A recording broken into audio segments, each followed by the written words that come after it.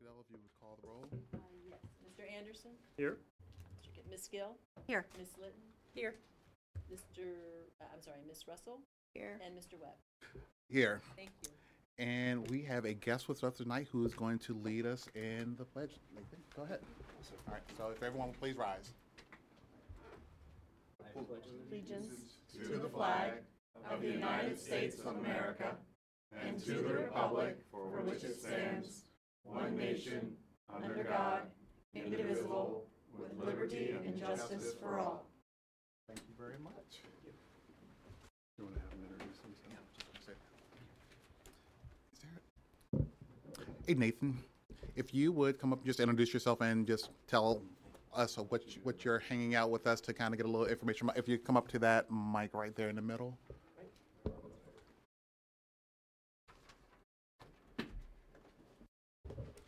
Oh. Hello, I'm Nathan Horn, and I'm here. I'm just a visitor here for this meeting. I'm going to be taking notes or minutes for my communications merit badge as I am a Boy Scout. Very good. Well, we're happy to have you here with us tonight, and thank you for leading us in the Pledge of Allegiance. Glad to. All right, can I get a motion to adopt the agenda for this evening? So moved. Thank you very much, Mr. Anderson. Can I get a second? Second. All right, second. Ms. Litton, I'll give that one to you. All in favor, say aye. Aye. Opposed? All right, thank you very much. All right, we are at our Spotlight FCCPS, and I will turn over to Dr. Noonan. Thank you, Mr. Chair. Good evening, everybody, and welcome to our school board meeting tonight. Very fortunate to be able to highlight some of the incredible services that we provide to our most in need kids many times, specifically some of our students that have physical needs. And so tonight we have highlighted some of our folks in our occupational therapy and therapy services, and they are a huge part of our service team here in the City of Falls Church Schools, and we appreciate their service very much. And so we thought we would share a video tonight showing a little bit about what they do, and we have one of our great therapists here. So we'll let her join us at the end.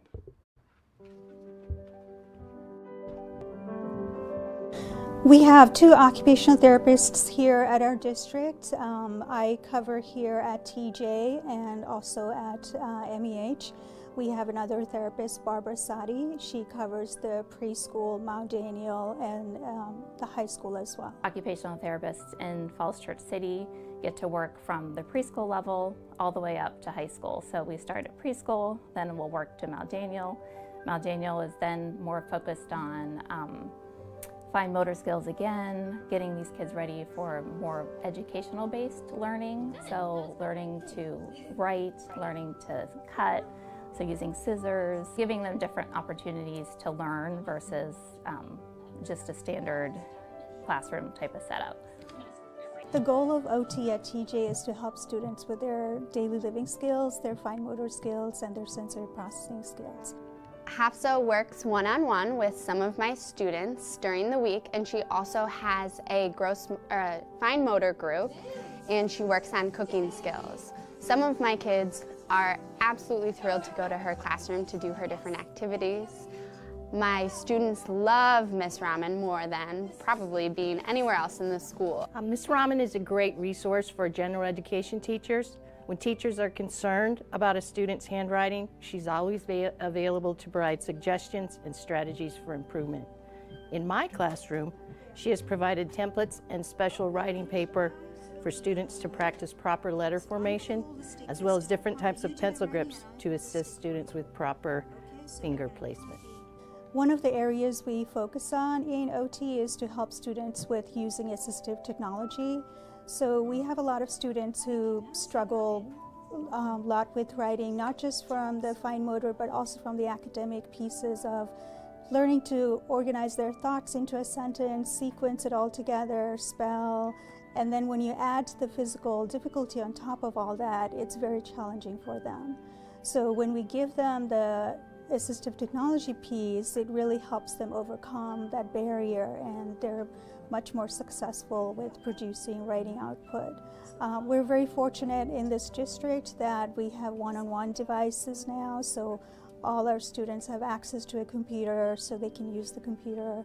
And for assistive technology for writing, we often use word prediction programs or voice recognition programs, and it takes away a lot of that energy that they would have otherwise had to struggle with physically as well as cognitively. I do a weekly cooking group here, and we focus on helping the students learn the step-by-step routine of following a simple recipe. We put the steps in order, so they learn to sequence that. Then we work on figuring out what the tools and materials we need for the recipes, working on that organizational piece.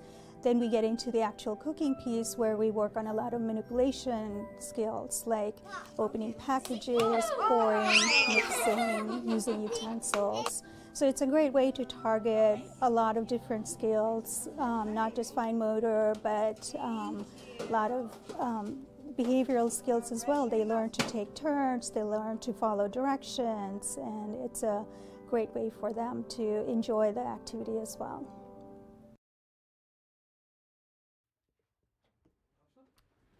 So Hafsa Rahman is with us tonight, and as you know, she was the star of the show this evening. It's a team process. Yeah, well, we want to thank you very much for your incredible work. Thank you for... Oh, there we go. So I don't know if you have any questions or... I'm just going to say, see if the board has any questions at all. Mr. Anderson. Mr. Chair.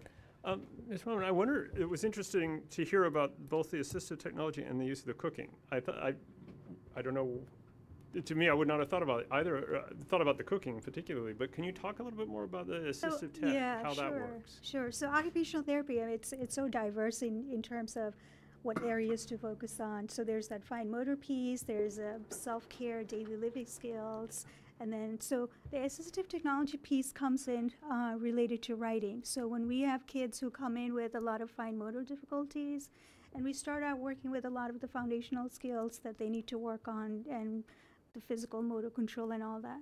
But for a lot of kids, they just can't get past that, and it just doesn't come quickly enough for them to get over that barrier of needing to produce writing in the classroom. So because they go in the classroom and they're expected to write a paragraph, but their fine motor skills, despite the intervention, is not enough to get them to that level. So that's where we bring in assistive technology to bridge that gap. Okay. Okay, thanks. No, I appreciate that. Sure. Ms. Russell? So is there a specific, I guess, grade that you're looking at where you make the switch from? Because I know for the handwriting that you kind of can only take them so far, and then at some point it seems they switch over to this because it's kind of more ingrained in their habits and so on and so forth. So is there like a cutoff that you use for when you switch them over to the assisted technology? There's not a general cutoff. It's so individual. You really have to look at the individual student. So you might have a student in second grade whose physical deficit is so huge and so challenging that we bring in the assistive technology right then, as early as second grade. But you could have a student whose deficit is not that severe, and you feel like, okay, there's potential for handwriting here, so let's push that student more to the handwriting. So we delay the technology a little bit more. And the other thing we look at is when we want to bring in the technology, it's a lot of the times we want to bring in to help build confidence for the student. So a lot of the times the students who are struggling with writing, they really have a low self-esteem about their writing pieces. Like they just come out feeling like, I can't write. So when you bring in assistive technology, it boosts their confidence too. Sometimes it's for emotional, that self-esteem as well. Ms. Layton? I know you don't work at the high school level, but I'm just curious, is it a lot of the same skills you're working on at the high school level? Yeah, or so the high different? school level, we have a life skills program there as well. So similar kind of skills are addressed there for the self-care and the OT there. She also does a cooking group over there. But there's also more focus on the vocational piece because these kids are getting ready to get out there and be independent and have a job. So there's more focus on learning how to go grocery shopping and how to handle money and making a list and following through those kinds of activities. And some of the students who are already going out into the jobs too, like with our transition person that we have right now. So some of the kids are already going out. So sometimes we target those students, like what is it that they need to do when they're in their job, and is there something they need to work on in school for that? Any other questions? I just want, I guess, Mr. Castillo? Well, thanks for all the work that you and your team do in this important area, Ms. Roman. I was just wondering, how much time do students spend with you at a time and then during the week? So typical sessions are 30 minutes because we really want to keep it to a level where the students are not missing out too much from their classroom. So we generally limit it to 30 minutes if it's a one-on-one session. But when it's a group activity, like when we do cooking activity, because of the nature of the task, it takes a little bit longer, so it could be 45 or one hour, but typically not more than that. And the frequency also varies. It could be once a week, it could be twice a week, depending on the student's needs. Thank you. I just want to thank you for all the work that you do. It kind of gives us that opportunity to see that we work with all students at every level here in the city of Falls Church, and what you do kind of gets students prepared for that next step in life as they get ready to move on from the starting of elementary school all the way through high school. So it's a great something that you all do that makes sure that we look out for all students at every and meet them where they are at all levels in the school system. All right, thank you very much. Welcome. Okay. Thank you, Ms. Roman. Thank you. It is a good reminder of how diverse our community is. And we directly serve 19% of the city of Falls Church for 8 hours a day. And we take all kids and we work with all of them in very unique and interesting ways. And I'm very proud of the work of our teachers and our OTs. Thank you very much, Dr. Nana. So we are now at public comment. In accordance with School Board Bylaw 2.30, the time for each speaker is limited to 3 minutes. Additional written statements may be submitted to the clerk for dissemination to the board members and for the record for dissemination of requests. Are there any comments? Okay. All right. Thank you very much. So next we will move into closed meeting. Do we expect to? 5 minutes. Okay. Shouldn't be very long. If someone would read us into close, please.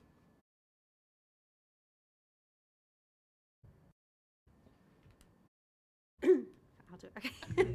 Pursuant to the Virginia Freedom of Information Act, I move that the board convene a closed meeting for the following purpose: to discuss or consider the identified subject matter.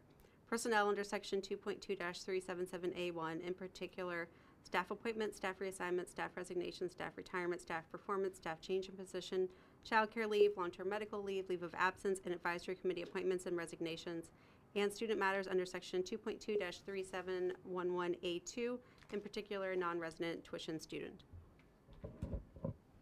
Thank you very much. Is there a second? Second. Thank you, Ms. Litton. Ms. Goodell, if you would. Mr. Anderson. Yes. Mr. Castillo. Aye. Ms. Gill. Aye. Ms. Litton. Aye. Mr. Reitman. Oh, sorry. Ms. Russell.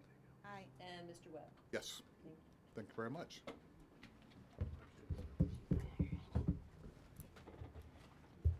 Got a broken wheel. Justin, I know you weren't here for the last meeting, but just so you know, we have a snack box now, just like council does.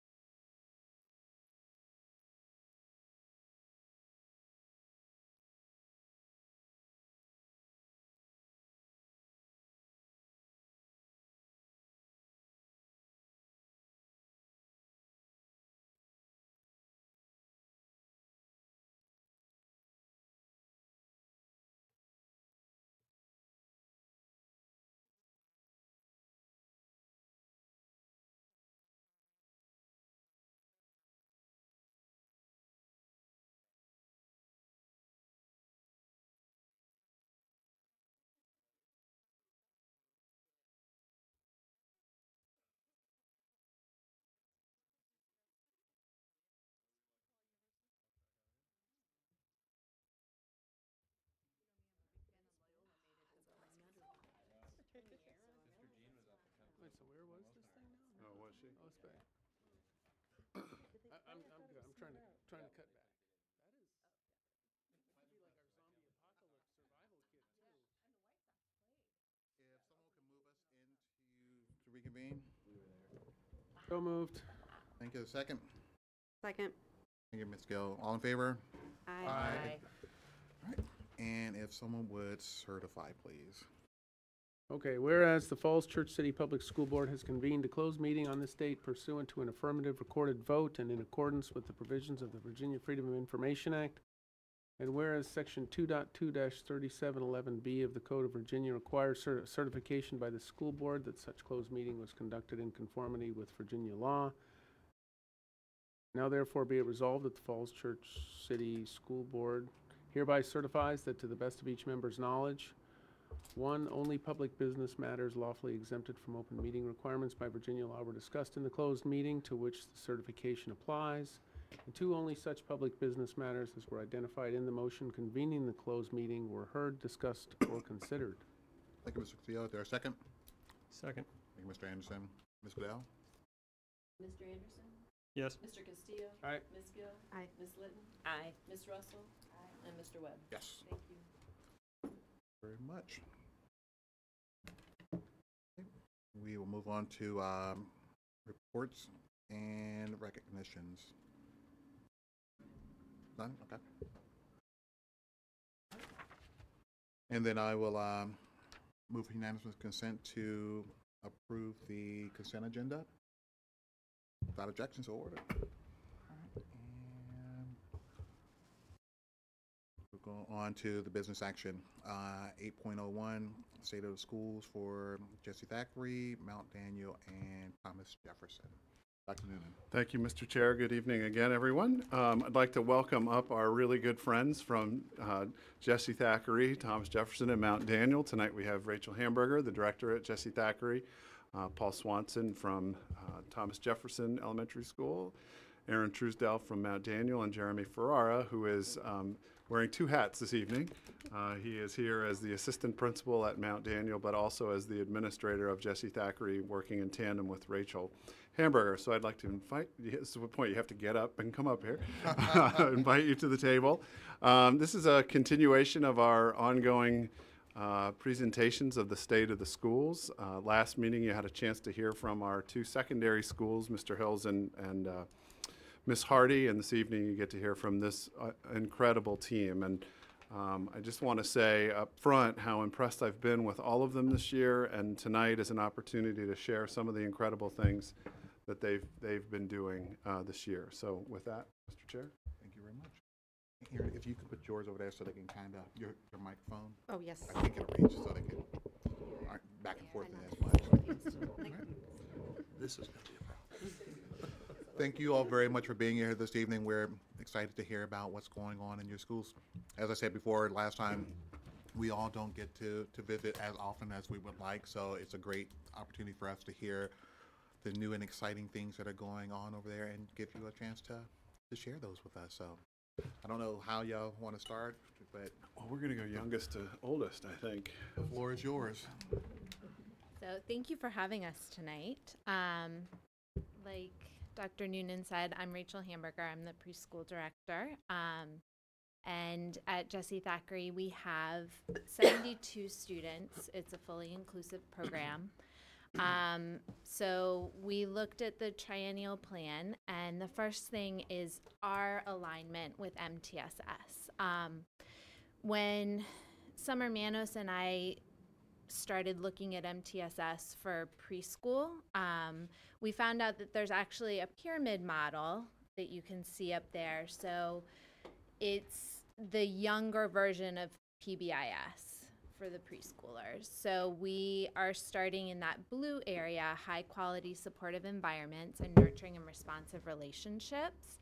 And together, Summer and I adapted a Super Friends curriculum that's put out by, I think it's called CEFL, and it's a powerhouse that puts out the pyramid model. So Summer and I adapted Super Friends, and there's a social story that goes along with it to teach children social skills and how to share and how to request toys. And then we have a Super Friends cape that the teacher can use for celebrations. So whereas the older schools have little tickets that they give out, and they'll probably talk more about that, we use the Super Friends cape as our celebration. And it really gives the kids a concrete thing to hang their hat on. And then there's also a solutions kit. So the kids can get cards if they are in sort of a dispute. They can go get the cards and ask the teacher or take turns, and the cards sort of guide them through those situations, and all the teachers have them on their lanyards as well. So that's our start to MTSS. We've just started it. We introduced Super Friends this year, and we'll continue working on that. So special populations, as you can see at the top, the number of students with disabilities served by JTP has risen considerably in the last 4 years. This is a chart since we flipped our model and became an inclusive program, a fully inclusive program. So when we opened, we had 15 students with disabilities, and we now have 41 students. Actually, as of last count, when I went into the system today, we had 44 students with disabilities. 12 of those are speech-only students, so they receive only speech services. So they might come in and work with Ms. Manzione, our speech therapist, or they're in the classroom and we're identified as needing speech therapy in addition. So the rest either have developmental delays or are on the autism spectrum, things of that nature. So the other special population that we serve, we take at-risk students. And the 4-year-olds are funded partially through the Virginia Preschool Initiative, and the 3-year-olds come on a sliding scale. So this is the percentage of rising K students meeting the pre-K PALS developmental range. As you can see, last year, students with disabilities did really well. They met the developmental range a considerable amount of time. And also the non-native English speakers, which is how they're designated in the PALS system, also did really well with their scores. So wanted to highlight that. Okay, so PYP and IB, we use the creative curriculum, which is an inquiry-based curriculum, so it sort of lends itself to the PYP program. There are a bunch of different units, and each unit has a guiding question each week. So for instance, the ball unit, the kids were talking about balls and what types of balls you can play with and how balls bounce, and then they got into talking about planets because planets look like balls. And so then they took this whole turn to planets. So it really it lends itself to student interest. Social emotional well-being. We have 2 curricula, the second step curriculum, which is for the 4 to 5-year-olds. As you can see, there are 5 main units: skills for learning, empathy, emotion management, friendship skills, and problem solving, and then the transition to kindergarten. So each week they talk about a different skill area. This year we were lucky enough that one of the social workers and one of the school psychologists has started a trauma-informed care training, and we were the first school that they did the training with, and we are doing the second half of the training next month. So they talked about adverse childhood experiences and how that really shapes the way that children respond to their environment. We also have a behavior specialist we share with Mount Daniel, and she supports students who are struggling with social emotional skills. And then we have to report to the state on the progress in social emotional skills for all children with IEPs. So it's an indicator in the state report, and it's part of Indicator 7, and we have to rate their progress from when they come into the program to when they leave the program. So what's special about our school, it is fully inclusive, and that is very rare in the state. Only 27% of children with IEPs aged 3 to 5 in Virginia receive the majority of special ed and related services in the regular education setting. And that probably in a lot of divisions is the really high functioning kids with speech impairments and high functioning autism. It's not the kids who are severely impacted. And our kids are lucky enough that everyone is included. So they get to learn from their peers. They have those language models. And it's really exciting to see the acceptance that the peers have, but also the peers learn from the kids with disabilities.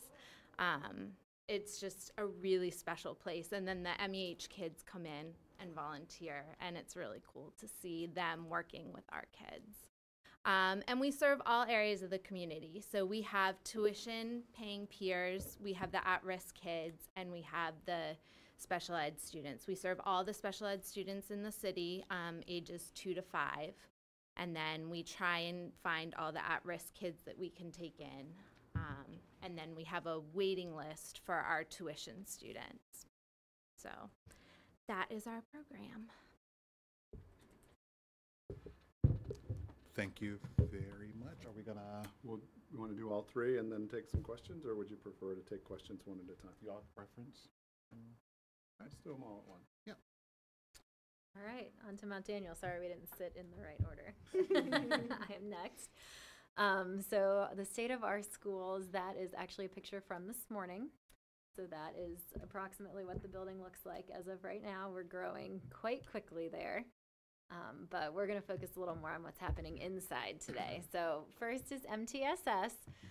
So we kind of have two areas that we're focusing on with MTSS, the behavior side of things with PBIS, and then the instructional side of things. So behavior, this is our second year of full implementation. So the graphic on the left is our behavior matrix. So that's something that the teachers all created together, and that's the common language that we use when we're teaching the students what we expect of them. And this is organized by area in the school. So it's an easy way for the kids to learn what we're expecting. And then we do recognize them for doing the right thing with our Hippo Hoorays. If you have children at Mount Daniel, I'm sure you've heard about them. They get a little ticket that we chose to align those with the PYP units of inquiry in the PYP learner profile, because we really wanted it to connect to what we do instructionally as well. So a child will get a Hippo Hooray for exhibiting one of the learner profile traits. So they might be caring if they helped a friend who needed help packing up at the end of the day. And the key with this is that teachers give specific feedback so that students know exactly what they did that was desirable. This is the second year of implementation, so this year we've played a little bit with focusing on specific things in classrooms. So if, say, a classroom is having an issue with playing at recess appropriately, they might give extra Hippo Hoorays for appropriate play at recess. So we're toying a little bit with that this year. The other side of things is our RTI model, or our tiered systems of support for all students. So all students receive their core content in the classroom, that's their tier 1. And then tier 2 interventions could happen with, if it's an academic concern, either the classroom teacher with a little extra time in the classroom, or it could look like an intervention with a specialist a couple of days a week in a group of students. So that would be a tier 2 intervention. If it's a behavior concern, then typically it's a little bit of consultation either with a guidance counselor or behavior specialist that then the teacher implements something extra for that student. It might be a behavior plan, it might be a check-in, check-out type of system, but just something a little bit extra to help them get back on track. Tier 3 would be the most intensive intervention. So that would be every day with a specialist, either one-on-one or in a small group, or where there is someone going into the classroom to work with a student on, say, behavior and really kind of do some explicit teaching with that child.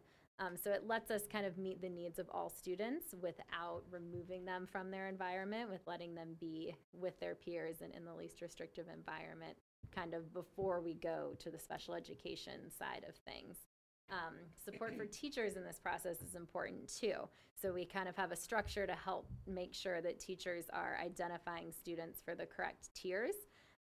The kind of basis for that is all of the teachers meet bi-weekly with their teams, and unfortunately it's with half of their team due to our schedule, but they brainstorm on their in-class at interventions. So they might say, you know, I've been working on this student with letter sounds and they're progressing but not quite quick enough. Do you have an idea of something else I can try? And so it's 4 or 5 teachers sitting together with a reading specialist, with Jeremy and myself, and really kind of checking on those kids that are maybe a little bit behind to make sure they're making progress to get back on track. If in that meeting we feel like we're not quite sure what to try next with the kid, they're just not making the progress we want to see, then we would have a longer meeting called an RTI consult team meeting where we pull in some of the specialists. So that classroom teacher would come with data about whatever the concern is. It could be behavior, it could be academics, and then we would have our speech therapist there, our guidance counselor, our reading specialist, and our behavior specialist to really take some time to talk about the child and what we think might be causing some of the issues, what we could put in place to kind of help with those issues, and then we set a goal for where we would like them to be in typically 6 weeks' time. And then we come back together to meet again to see, well, did what we put in place work, or do we need to try something different? And then if we feel like it's working and it's great, the kid's making great progress, we keep on with the intervention, or we could say they've completely caught up, they don't need it anymore. Or if we still feel like we need a little more information, we would call a school-based team meeting where we're looking at potential evaluation for special education. We get the family involved. So it kind of gives teachers a framework for helping them support some of these students that are performing below grade level or not exhibiting the same type of behavior that we would expect for their age. Which kind of leads us into special populations. A lot of the students that go through that RTI process are our special population students. So they're students that maybe aren't identified now, but could potentially be identified later with a disability. They're students, a lot of our non-English speaking students go through that process, or they're students that have come to us with some kind of needs from home.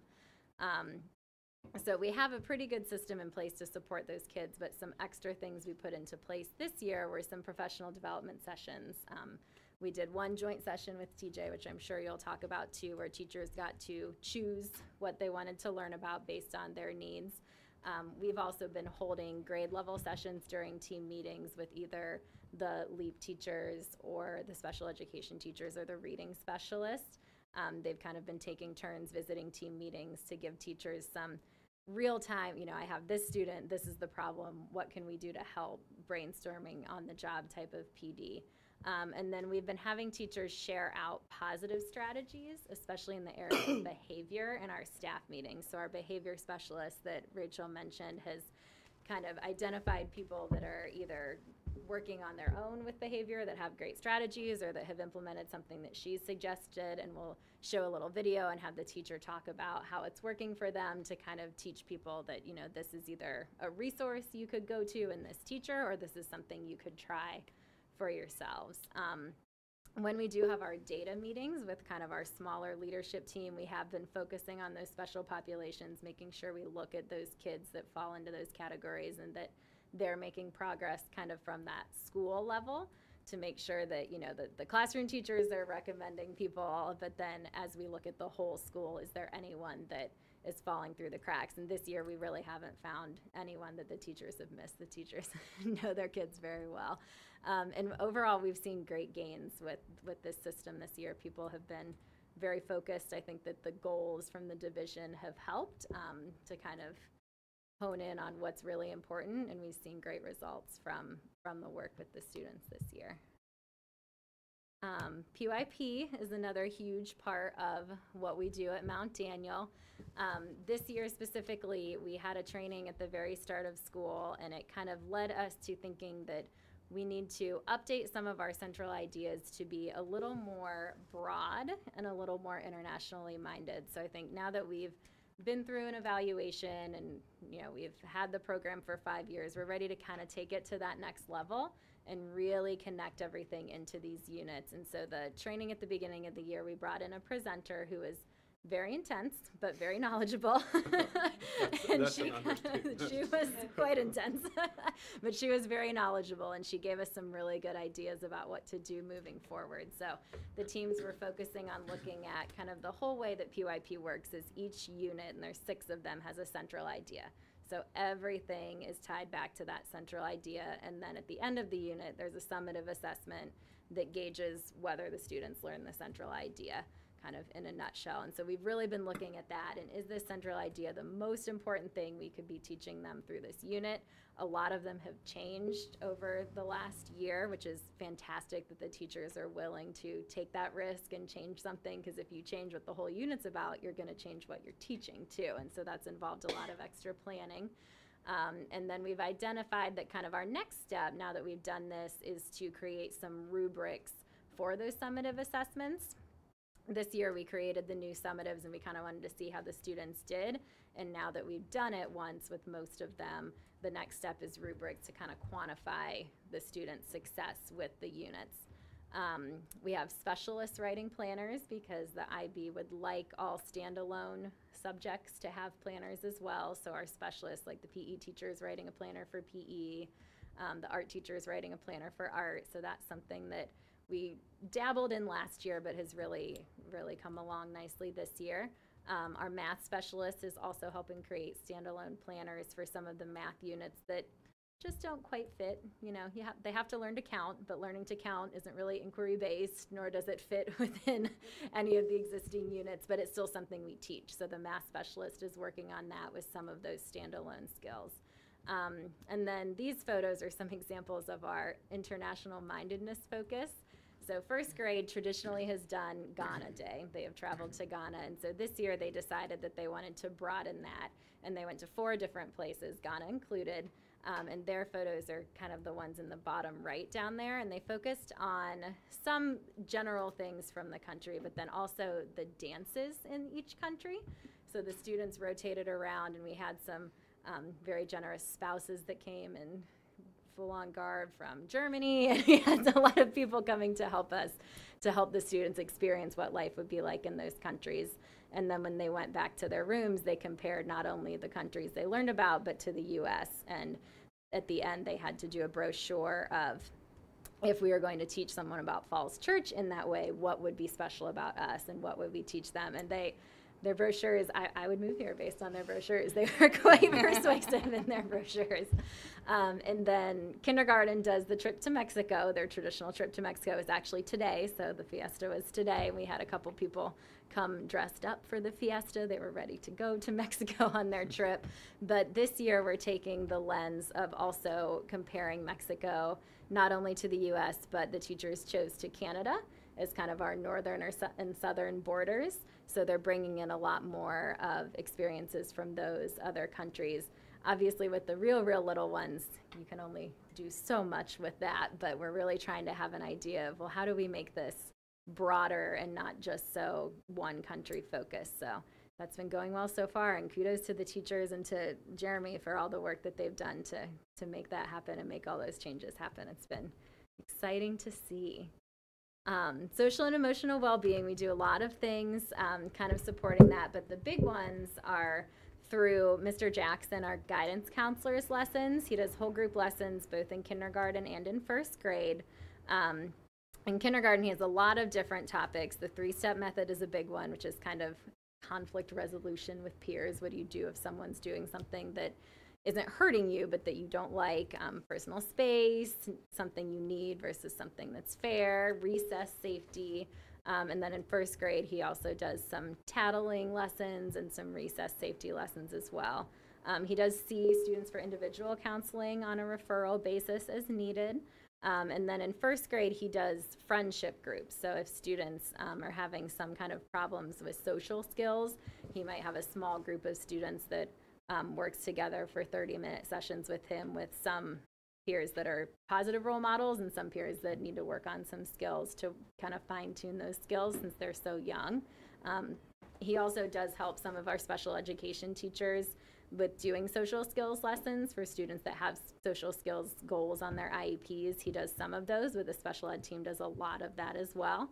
And then Red Ribbon Week is another example of an event that we do about making healthy life choices. At the elementary level, we don't focus it on the healthy life choices aspect of drugs at all, but we focus it on drinking and drinking water and drinking, eating healthy, drinking water, I'm sorry. Drink lots of water, eating healthy, and exercising, and we teach the students to make those kinds of healthy choices.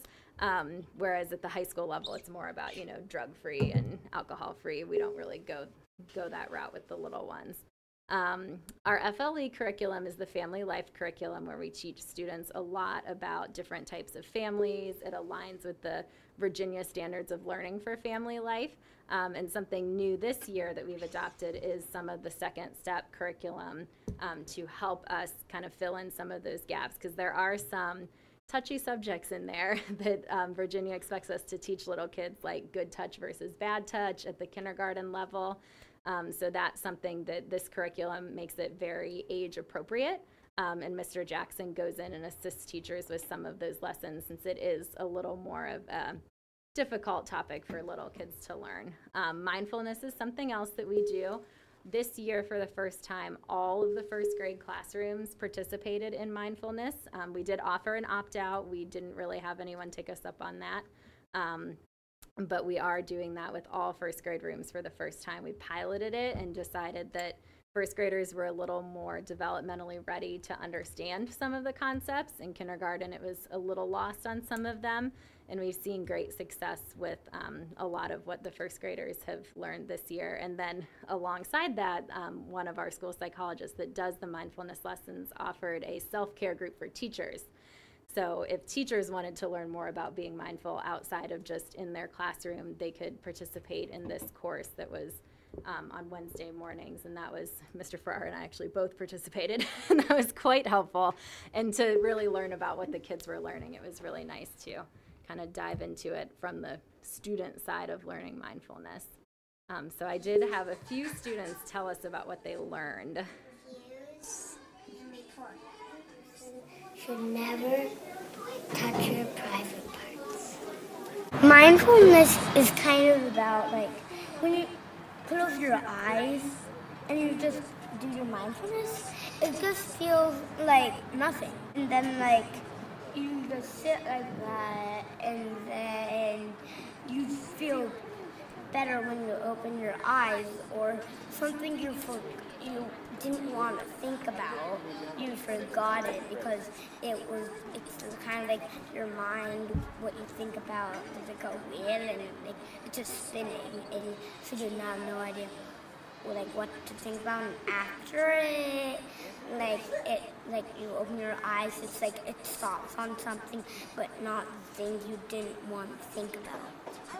This is something where you can figure out your feelings, and sometimes when you have pain and you can't figure out where it is, you can do a body scan, and body scans basically help you like find the pain and stuff.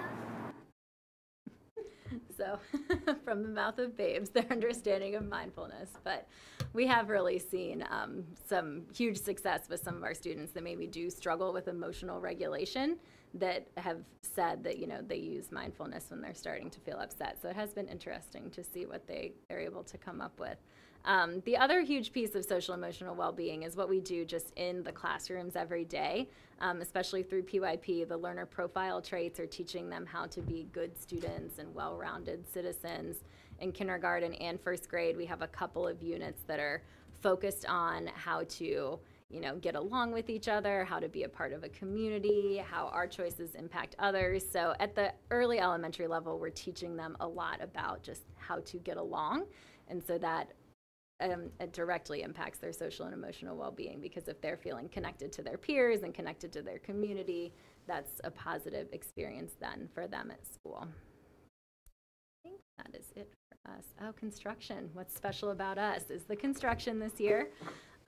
So I've been really proud that our teachers have forged ahead and made the experience exactly the same for the kids that it's always been. The kids really aren't missing out on anything aside from a cafeteria and maybe a gym, but they're having a great year. But things are coming along nicely. These are the latest from inside the site from our team as of last Friday. So you can see kind of some of the bricks actually going on that outer exterior. On that bottom, that's the gym.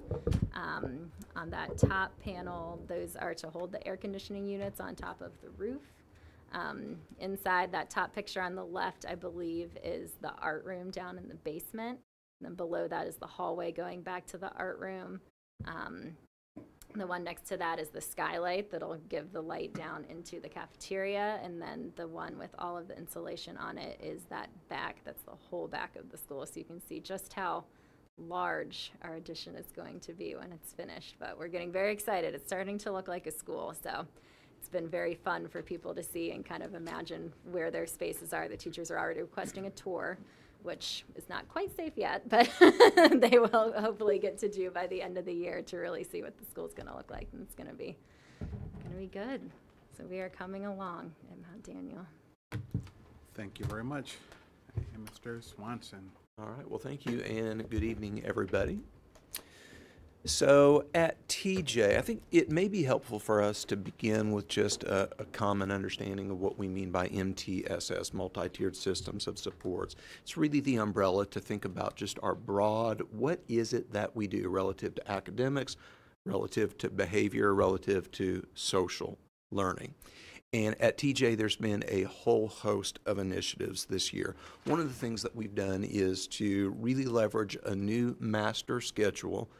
And one of the byproducts of that schedule is that we have created a really neat caveat where 1 day a week, kids will have 2 encore classes. And during that second encore class, teachers will have collaborative team meetings, and they will meet over all kinds of things, generally speaking, literacy, numeracy, PYP, and then RTI.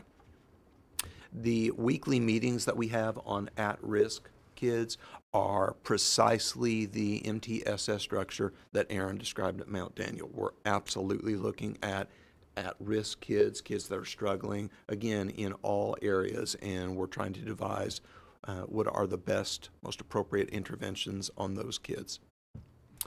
Each one of those meetings also starts with an admin meeting, and that's where we're really looking at our systemness. In other words, what are we telling teachers that we expect them to do as they walk away from that? I think that's an area where we've made, I think, a significant amount of growth, and we also still have some improvement that I think we can make there, but we're getting there. One of the things that I think we are most proud of at TJ is the significant progress that we have had, particularly with our PBIS initiatives. We are doing Tiger Stripes, which is our version of the Hippo Hooray. And at the end of this year, I think we will, assuming that the world does not collapse, we will have given out well over 3,000 Tiger Stripes over the course of the year. And I think one of the things that we've really tried to do this year, and Summer Manos has been, I think, very helpful on this front, is that we have not only given out those Tiger Stripes, but we've tried to marry those Tiger Stripes with other areas of the school where we feel like we can improve. For instance, when you look at our office referrals, not surprisingly, the data bears it out. Over 90% of our office referrals stem from playground incidents. And already we feel like we've turned the corner on that simply by trying to reinforce with kids positive behavior on the playground, handing out Tiger Stripes for the kids that are doing well, and then also really making use of our morning announcements to remind kids we want to practice being safe, responsible, and respectful. And here is what that will look like on the playground. Here's how we can be safe. Leave sticks on the ground. That's been particularly helpful for our kids. And then one of the academic interventions that we have introduced this year is a program called RICU, Reading Intensive Care Unit, and our 2 reading specialists, Sarah Parrish and Shannon Evans, deserve enormous credit for this. This is a program that was sort of evolved from programs that we've seen at neighboring districts, and it is targeting kids that are below grade level, but can really elevate themselves with just a little bit of help. And we have seen exponential gains. I think our first round of RICU was an 8-week run. We had somewhere in the neighborhood of 17 kids in that program. Somewhere in the neighborhood, I think 15 of those kids, don't hold me to this, but I want to say 15, maybe it's 14 of the 17 jumped to almost being at grade level. It's a pretty remarkable feat, and our reading specialists deserve enormous credit for that. As my colleagues have said, we have given a lot of laser attention to special populations. Aaron referenced the shared professional development session that we did with Mount Daniel. What was particularly, I think, uplifting about that is that it is no secret that in the history of education, teacher PD is not always something that people feel warm and fuzzy about. I will tell you that overwhelmingly the feedback that we got from teachers was very, very inspiring on that. They were really engaged, felt like it was really well done. We've also given a lot of attention to special populations on those early release days. We have devoted an enormous amount of time dealing with multicultural issues, successfully teaching kids with disabilities, co-teaching some of our ESOL LEAP kids and things like that. And I think that we've made a lot of gains there.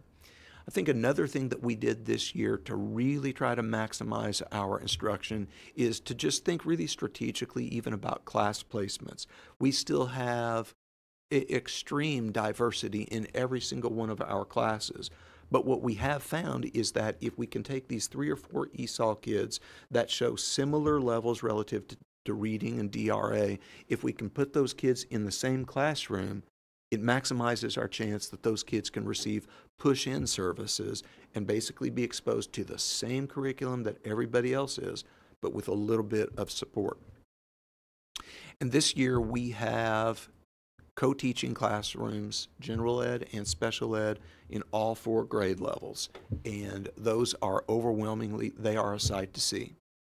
I have seen co-teaching done masterfully, and I've also seen it done with mediocrity in the past. I would put all 4 of our grade levels up against any school and say that we're doing it well. We have also given significant attention to our PYP programming. One of the things that we've done is that during that collaborative meeting time, 1 meeting a month is dedicated exclusively to PYP. We've got a lot of teachers that are working hard on planners, summative assessments, and things like that. In addition to that, teachers will also, just on their own personal planning times, a lot of those teachers are working individually and as a group on learning engagements, particularly some of the summative assessments. I think Aaron referenced this. We are finding that at some junctures, we feel like we're really hitting our stride with rubrics. In other cases, that's been kind of slow going simply because as we keep those planners fresh and we're doing, let's say, a summative assessment for the first time, sometimes it's a little hard to design a rubric because we don't know exactly how this is going to go. So after you do that summative assessment and you have 1 year in the book, making a rubric for kids is a little bit easier. And so I anticipate that that's something that will continue. We also did another shared professional development day with Mount Daniel, and we looked at our vertical alignment. In other words, what are we doing in PYP relative to kindergarten? What are we doing in 1st grade, 3rd, and 5th? And I think that was a really constructive use of time. What we found is there were some redundancies. For instance, we found that there were some real similarities in a common assessment that was done, I think maybe at 4th grade, and another one that was done even at 1st. And so I think that day was helpful in really being able to just clean up some of the redundancies that we've seen. And lastly, but in my view not least, we have been very intentional about some of our hallway decor at TJ. I think it says something that when you walk in TJ and you walk into that main foyer, the first thing that you see is a list of learner profile traits. The second thing that you see is an abbreviated planner for 2nd, 3rd, 4th, and 5th grade. So it's a real statement that when you come in our school, this is a priority for us. This is who we are, and it's what we do, and it's what we believe.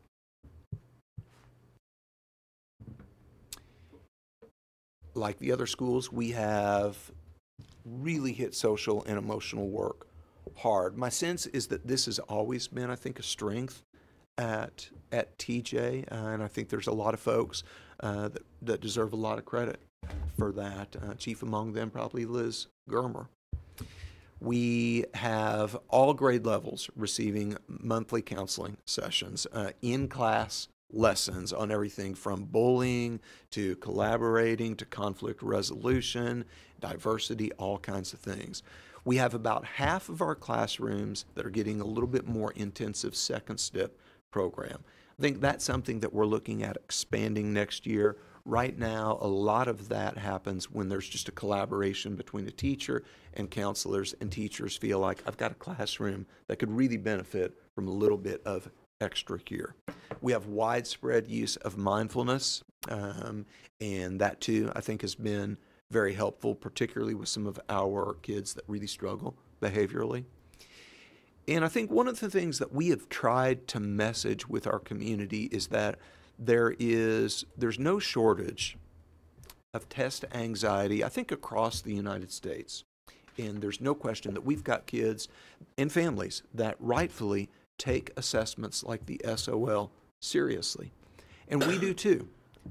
But we've also really tried to message with kids, and we've tried to message with parents that the output is really less important than the input. Just try your best and be mindful that this is one data point. This is one, it's not a final exam. There's nothing that's going to happen in 3rd grade that is going to keep a child from getting into Harvard University. And we try to remind our kids of that. And then I think similar to that, we also have a fair number of small groups that work with our counselors on a whole host of emotional challenges, everything from anxiety to family separations to anger issues, attentional struggles, and all kinds of things. So when you put all of this together, everything that I've referenced thus far has been directly tethered to the triennial plan. And when you put all this together, by the end of this year, we anticipate that staff members will have held approximately, probably more than 180 meetings, professional development sessions, training sessions that directly support the FCCPS triennial plan. A point of clarification, 180 meetings in total. We don't have staff members going to 180 meetings. That would be a little on the overkill side.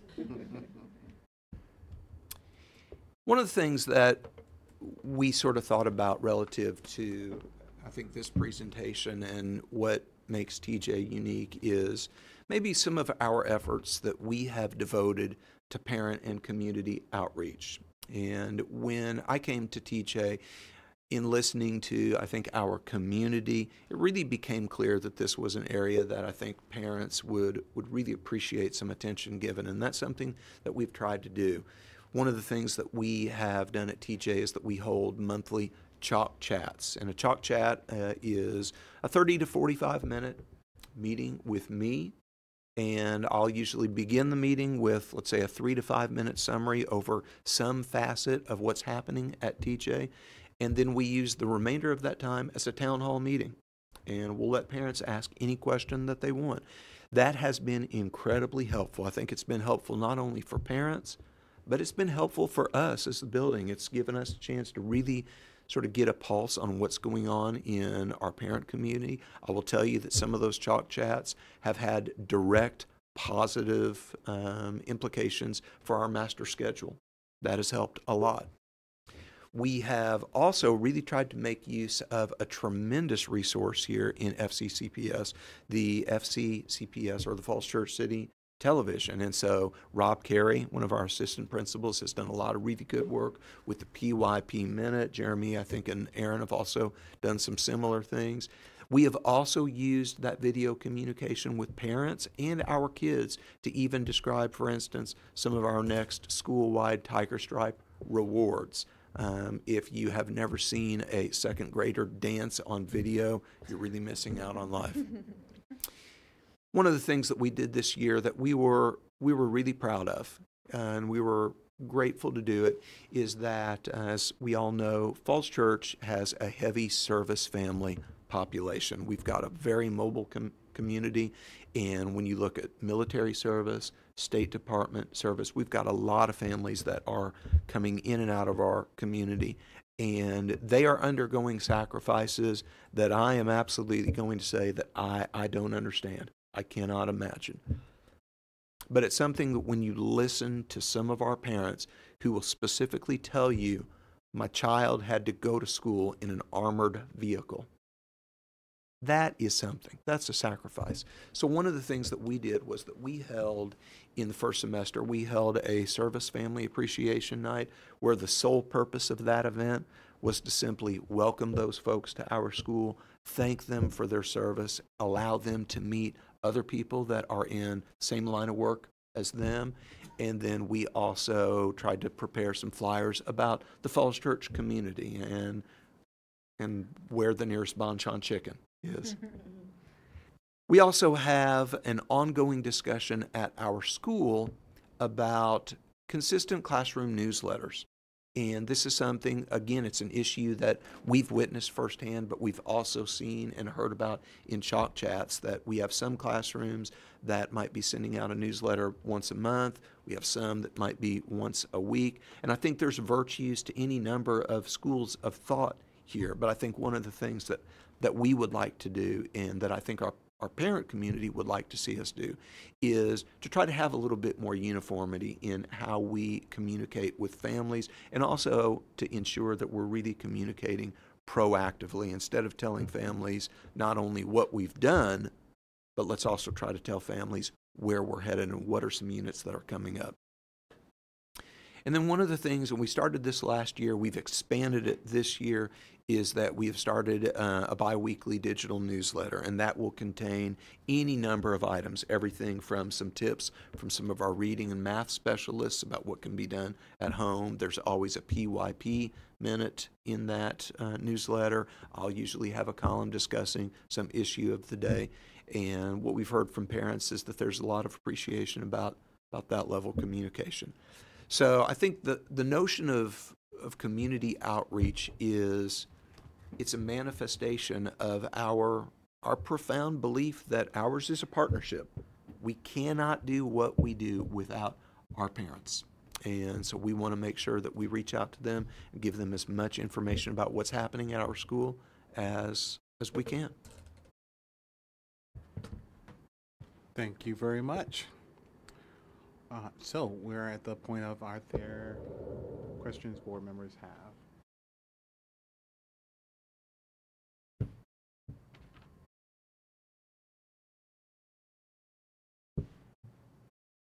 Castillo. I'll go. Well, thank you all for great presentations. Just a quick question about the central ideas that you mentioned. What are central ideas? So that's the main part of a PYP unit of inquiry. So in PYP, there's 6 units that are the same in any PYP school. So how we organize ourselves is one of them. And then the main way you think about as a teacher how you're going to teach that unit is by creating a central idea.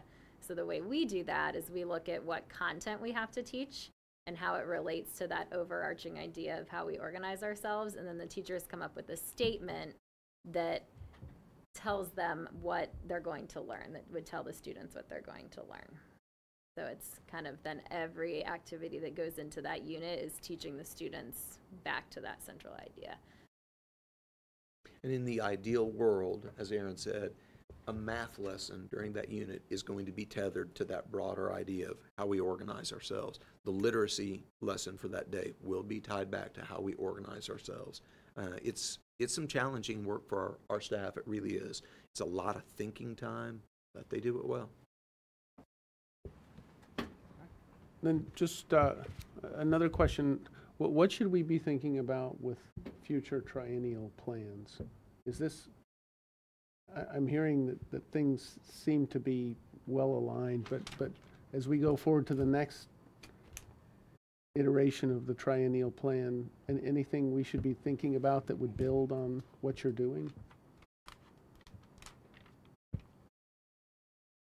I think that this year having kind of 3 distinct areas was helpful to kind of drive our focus. And so I think that having kind of segments of what the goals are going to be, instead of having, you know, a lot of goals that are an inch deep but a mile wide, really focusing in deeply on these 3 things has been helpful for teachers and for us to truly feel like we're able to, you know, we know what the focus is, we're able to really put our time into that, and we can feel successful at what we're doing. So I think keeping that in mind as we're setting goals is important. Anything to add? Yeah, it's a great question, Mr. Castillo, and I think it's one that, frankly, the results of what we're doing now will steer us in whatever direction we need to go. For instance, we have math standards in Virginia that are still evolving. I think next year is a bridge year, I think, with maybe some reading standards. So I don't know that there is going to be a need necessarily to change a triennial plan, but I think that data will point us in a direction that we need to go. And honestly, I think some of the feedback that we get from IB relative to some of our PY planners, PYP planners, I think that will steer us in a constructive direction. Other questions? I have Ms. one. Layton? I'm just curious, Mr. Farrar is taking on kind of a new role. How is that going to impact you at Mount Daniel? I mean, it's obviously less resource for you if he's doing something else. So the hope is that if the budget passes the way we intend, that we'll be getting a full-time PYP coordinator split between our 2 schools, and that's half of his job responsibilities. So the idea was that it'll help us kind of bridge that gap between us and the preschool so that we can better prepare students for that transition, and that he ideally would have a little more free time in his schedule to kind of go back and forth. And we've been trying it so far, you know, the past month. And it's taken a lot of communication between the 2 of us to make sure that everything is covered. But I feel like if we can do it now, then I think that is, especially if we get that coordinator and that piece is taken off of his plate, that it'll be a good fit. And I mean, Rachel does a lot of what's going on over at the preschool, so they're in good hands no matter where he is. Communication is key. Just me communicating with Erin when I'm going to be out of the building, knowing in advance, and talking with Rachel, knowing what's going on over the course of a week, and making sure that I'm, you know, not just leaving in the middle of a day without, you know, having a plan in place for that. Ms. Gill? Thank you. A follow-up question based on that, and this might be for Peter too. How does this impact the special education director's job? So are we taking that piece off of the special education director's plate? Ideally, if we get the PYP coordinator, Mr. Ferrara can help out at the preschool, and then the special education director can. That's right. Not be all of that is right. Okay. Yeah. I just wanted to make sure that I had like all that. Yeah. No. Okay. No. The intention was to. Let me just say that the job that Liz was doing, I think, was an impossible job because of the multiple facets of the work that she did between special education, special services, which includes school counseling and health and wellness and everything else, and then the JTP piece was just pulling her in so many directions. So that anytime someone changes, leaves a system, whatever, I think we have to look at it from a systems perspective to identify, are there opportunities here to make some realignments and some adjustments that would be appropriate. So we really felt like this was an opportunity to take advantage of a new director, key in on Jeremy and Rachel's leadership capacity, and say to both of them, Rachel, you can do more in leadership than what you're doing. And Rachel, just by the way, is about to get into an administrative program at Virginia Tech, which we've got our fingers crossed. And it also supports Jeremy's leadership, you know, rounding out his experiences in pre-K also. And then bringing in the new director of special ed and special services allows that person to really hone their skill and really communicate, I think, even more effectively in the job that they're doing. I think one of the things we're going to face, and the numbers of preschool students at JTP bear it out, 4 years ago we had 14, and now we have 43 special ed kids at Jesse Thackeray. So talk about not quite exponential growth, but huge growth over 4 years. It's not, that's not a lagging indicator, you know, that's a leading indicator of things to come. So we have to pay attention to those things. Mr. Anderson. If I could follow up on something you guys were just talking about bridging from one place to the next. Aaron, both you and Paul were talking about trying to find the ways to apply MTSS to get the least restrictive environment, the most involvement of the children in this mainline class. So I'm curious, you talked about looking at PYP and looking at what sort of professional development and what sort of going up and down across that boundary you do there. What about on the MTSS, and Rachel, looking over in your direction too, sort of looking across the boundary of the different schools to make sure that there's as much professional development in common across that? How do you guys handle that? So if I understand your question correctly, I think what I hear you asking, Mr. Anderson, is to what extent do we have professional development that supports the triennial plan?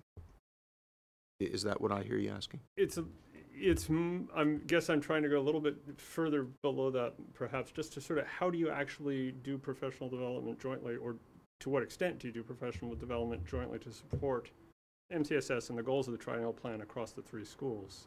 How does that work? Yeah. I think this year, we've certainly done more this year, I think, than we did last year. We've had at least 2 sessions where we have had the entirety of the Mount Daniel staff and the TJ staff basically under the same roof. That by itself is no small accomplishment.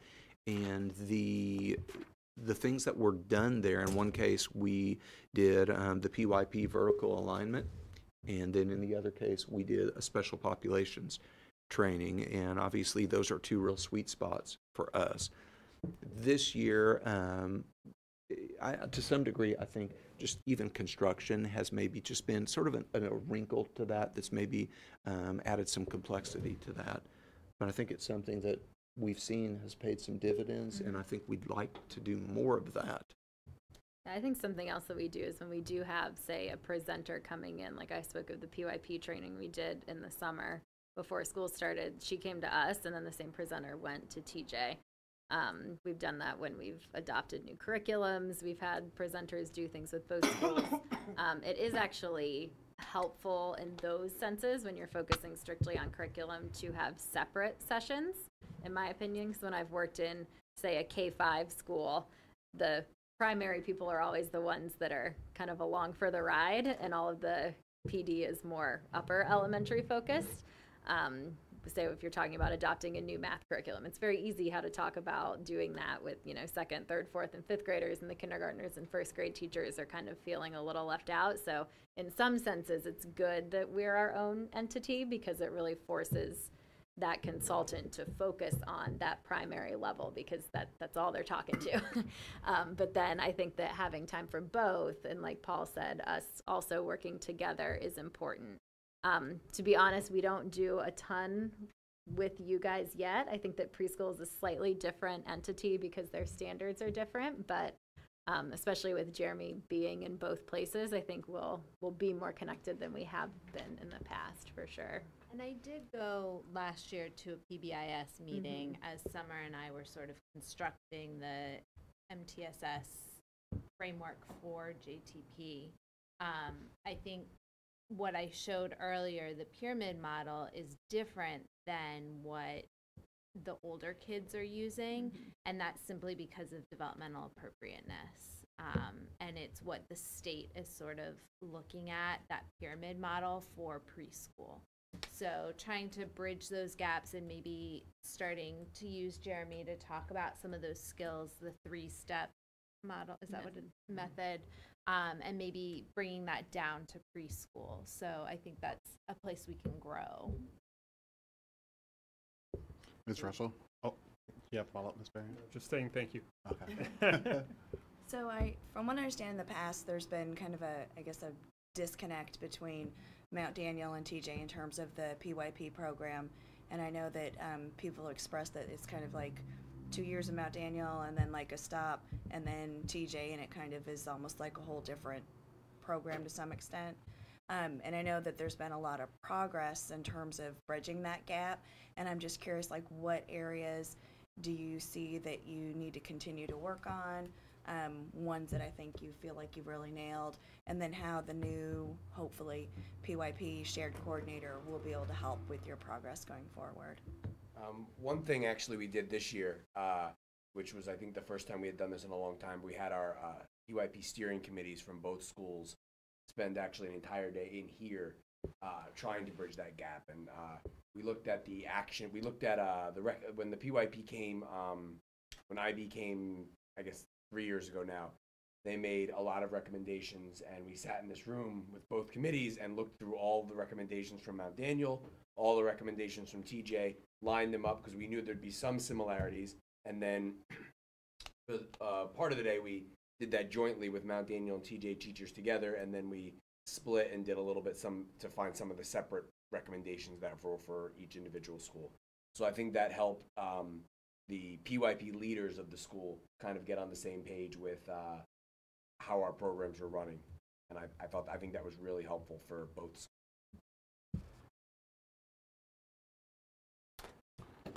Questions? Mr. Castillo? So one of the things that struck me while you all were talking was there's this criticism of schools as being holdover from the 19th century, and it's just a factory that cranks out future factory workers, and everybody goes into the same classroom and they all learn the same thing. And what struck me is how much variation and individual attention there is. And is there some way to understand what component of, you know, there's the regular classroom environment, and then there are all these additional pull-out, push-in services that are being provided. Is there some way of understanding the relative proportions and just how important and widespread the customization is, so that people kind of get a better, more nuanced understanding of what's going on? Is it like 60-40? Is it like 70-30? How do you explain more in a more nuanced way that this isn't just people moving from classroom to classroom and Yeah, it's a hard question to answer because there's a lot of layers to what you're talking about. For instance, at TJ, we have somewhere in the neighborhood about 819 kids in the building as a whole. Somewhere in the neighborhood, about 115 of them have IEPs and 504s. So each one of those kids is really going to be differentiated based on what's on their IEP. I would argue, though, that, and I absolutely hear what you're saying, the old notion that we just mass produce these kids coming out of schools. I think if you were to even take a cursory look at FCCPS, that dog just ain't going to hunt. It's just not. And I think our instructional package itself is a differentiation. For instance, when you walk in any one of our buildings, there's not going to be many times that you're going to see whole class instruction. And if you do, it's probably going to be a 10 to 15 minute mini lesson. And then kids are breaking up in small groups, and they're doing independent rotations, they're doing guided math. There's a group of 4 or 5 kids that are working with the teacher on individualized, personalized lessons.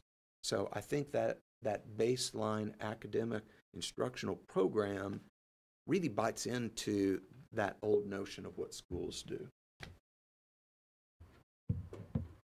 At Jessie Thackeray, the kids are in the classroom pretty much 100% of the time, unless they're getting like 15 minutes of speech or a half hour of speech or whatever it is.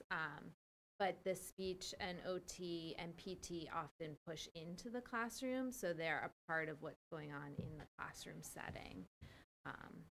So for us, they're there for lunch, they're there for everything. I just find that for me, it's just definitely impressive just hearing just how over a 4-year period at JTP, the growth of those special needs students there, and just having how to address those students. And again, it's just I appreciate how at every level of our schools, those students are worked with, accommodations are made for them, that with Thackeray in particular, that students with those special needs are integrated into the classroom versus kind of made to stand out and be taught in a different way. Yes, they get those additional services, but they are in the classroom with everyone else, so they're not made to feel that they're different in any capacity. And I think that's a great testament, because a lot of students are in other districts potentially pulled out and taught separately, and I think that's a good thing for us that we don't do that. It's also just the work that the transition that we have in between our elementary and preschool continues to get better and better, particularly on the PIP front, that as we get the coordinator, fingers crossed, it'll make that process even more seamless as we've raced towards that excellence of the premier IB program, and starting right at that level is just where we get that, hit the ground running at there.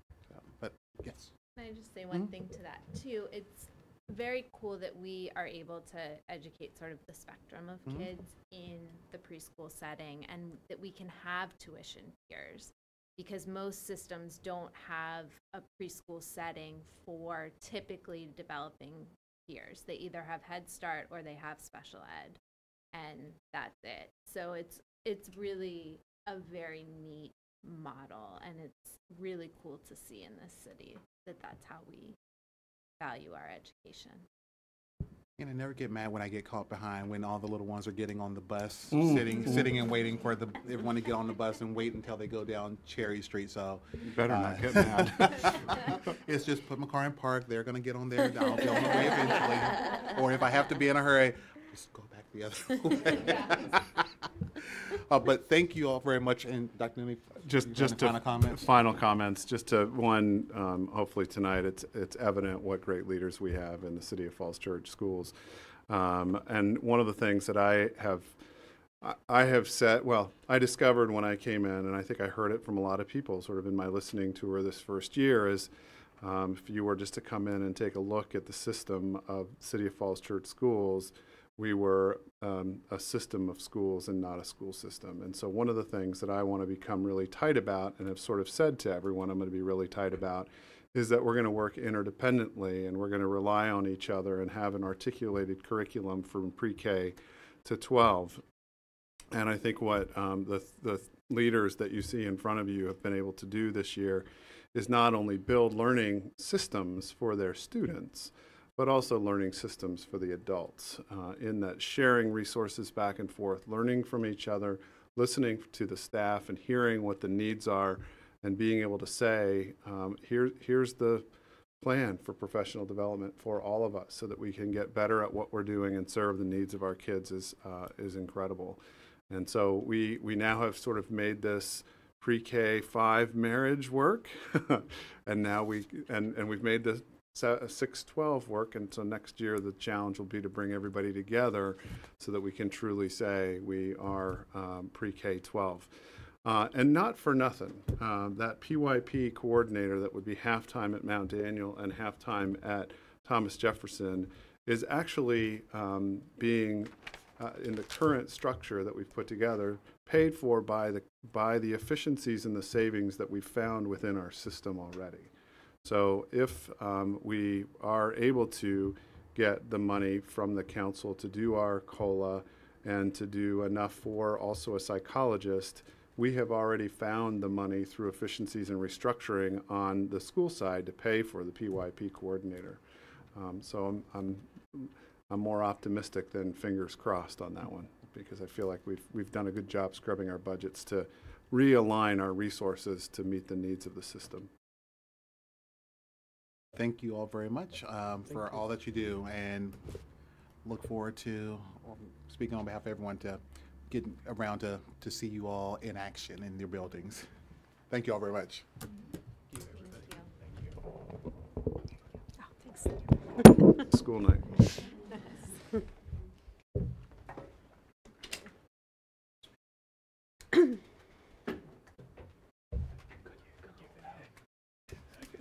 We will move on to 8.02, approval of first reading of the policy JFCD, weapons in schools. I'm going to turn it right over to Trish Minson. Good evening. Policy JFCD is one that was adopted at the last meeting last month, and then at the work session on the 20th, we discussed minor changes to the policy. So for first reading today, the only proposed changes are, and I should have put the line numbers on the side, but on line 4 down from the first paragraph, removing at designated bus stops, and then adding the language that appears in red, adding stun weapons as weapons that are prohibited on school campus. That language was taken from our policy on staff weapons, which I hope to bring before the board for first reading at the next board meeting. Okay. Thank you very much. Are any questions? If none, yes, Mr. Castillo. Sorry, I wasn't here at the last meeting, so I hope you'll indulge me, and my screen just blanked out. I think in the second line, discussing it's weapons in unopened containers or something. What is the relation? Oh, yes, unloaded firearms in closed containers. Why would it matter if it's in an open container? Or why wouldn't you just say unloaded firearms? That's a good question. This language comes directly from the Virginia Code of Weapons.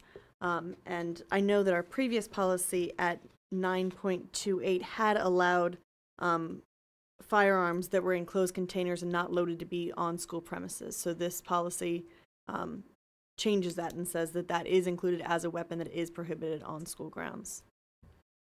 Does that answer your question? Why wouldn't you just say unloaded firearms, period? Whether they're in open containers or closed containers?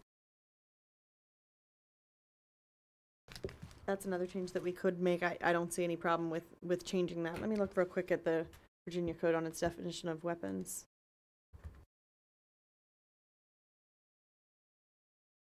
We don't have to do this. I just throw that out there because, I mean, if you have an unloaded weapon in an open container, are you good?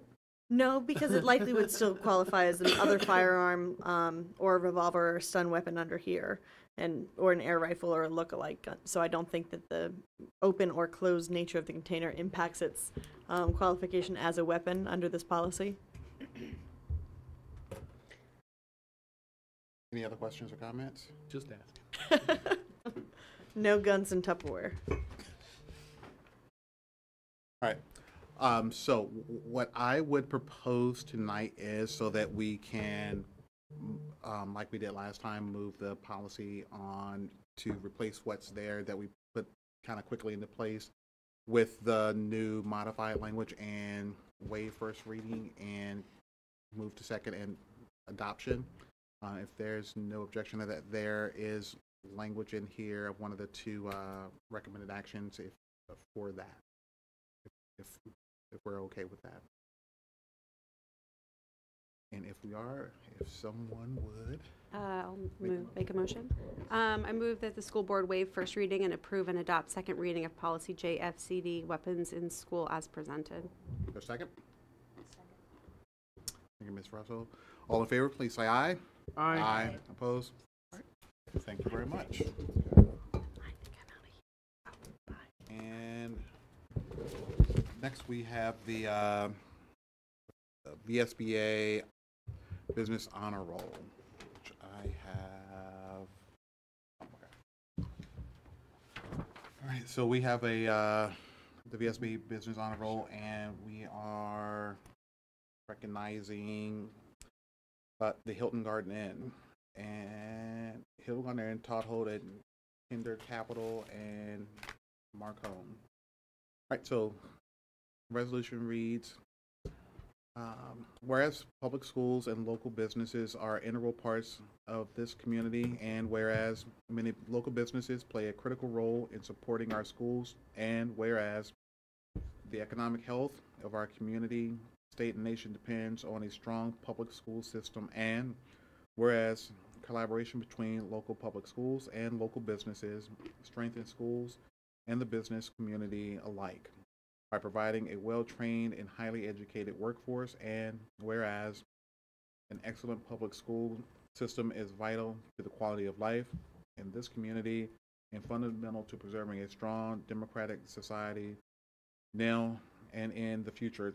Therefore, be it resolved, the Falls Church City School Board names Hilton Garden Inn, Falls Church, Todd Hitt, Kinder Capital, and Mark Hone to the 2018 Virginia School Board Association Business Honor Roll, showing appreciation for their ongoing support of the school of this community's public schools. Your work with aid has aided this community in focusing on the goals of providing the best public schools we can to every child who attends them. So, that I will sign resolution and we'll pass it around to everyone else. Do you want to pass it? Oh, excuse me. So I will take a motion to accept this. Mr. Chair, I move that the Falls Church City Public School Board adopt Resolution 02-18, the 2018 VSBA Business Honor Roll as presented. Thank you very much. A second? I second. Thank you, Ms. Litton. All those in favor say aye. Aye. Aye. Opposed? Thank you very much. Now I'll sign it and pass it around. All right, and we'll move on to 8.04, the budget adjustment request for daycare. Dr. Noonan. Yes, thank you. We have a couple of items that are more cleanup items than anything else, just to sort of get some money straightened out to make sure that it's in the right pot for spending. So we've got we've got something for daycare, a budget adjustment there, one for a position conversion, and then also we're going to talk a little bit about buses. Kristen Michael has these three different topics, so I will turn it over to her for 8.04, 5, and 6. 7. And 7. Oh yeah, that's right. Thank you so much. Good evening. The first item that we have is for our Community Services Fund. Our FY19 budget included using funding from daycare's available balance, so their year-end balance from prior fiscal years, to purchase new playgrounds for both Mount Daniel and Thomas Jefferson. As we've previously discussed, both of those playgrounds are very much in need of replacement, right? They've really exceeded or gotten to the end of their useful life. So as part of that budget proposal, we had included using that one-time available funding from the daycare program to replace them, right? Being an appropriate expenditure because those playgrounds truly benefit the daycare students, as well as will improve our schools and serve the students in both of those locations. So when we looked at that proposal, it was for FY19, which is July, and those playgrounds we want to replace over the summer. So when we started working with the vendors for playgrounds, in order to get on their schedule for this summer, they need us to commit to making those purchases now. So we need to initiate that purchase order to replace the playgrounds in order to get in the summer queue. So if we wait until after the FY19 budget is appropriated, we may miss our turn in the queue and we could risk not getting them done over the summer, right? We think it's really critical that they're both ready to go for next school year. So what we're requesting here is we have the available funding in the ending balance, right? We were going to use that from the FY19 budget. So on page 2 of this document, what you see in the chart is we're taking the funding from, in this case, the title of the account code is investments, but it's from our available balance. And what we have to do is we have to recognize that funding that we're going to use it, and then we deposit into our revenue account. And then from there, we can increase our expenditure appropriation so we have the ability to spend it. So basically that funding is currently not included in our budget.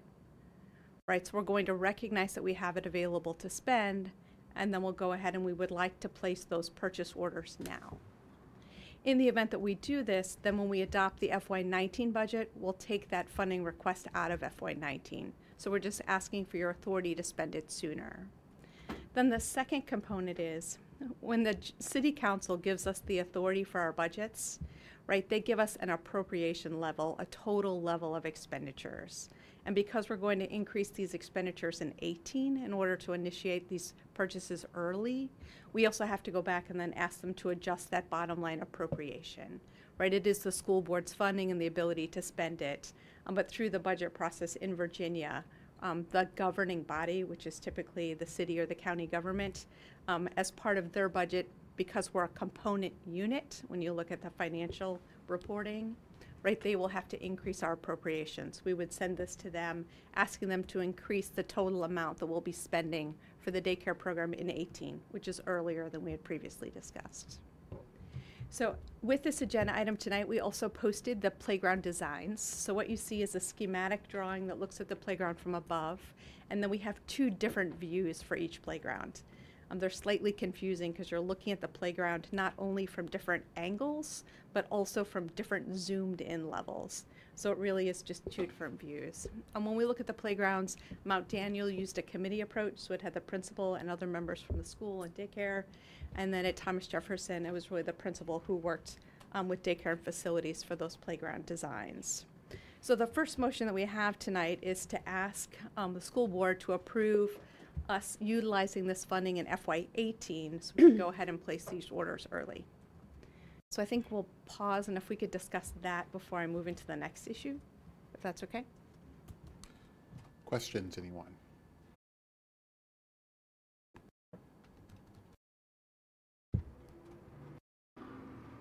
So Ms. Russell first, then Mr. Castillo. Forgive me if this sounds crazy, but so what I hear you saying is that we're basically asking to increase for FY18. So that's ultimately going to decrease our budget request for FY19. I mean, I know it's just moving the money. It is. But so how's that going to? Sure. It's not part of our request to the city council because this truly is school board's money that's within the daycare fund. But what we're asking is, we had included an increase of $400,000 in our FY19 budget request to replace these playgrounds. So what we're doing is we're accelerating the timing and asking to increase the expenditures in FY18. Right, I understand that, but on paper, it will look like a decrease in the FY19 budget.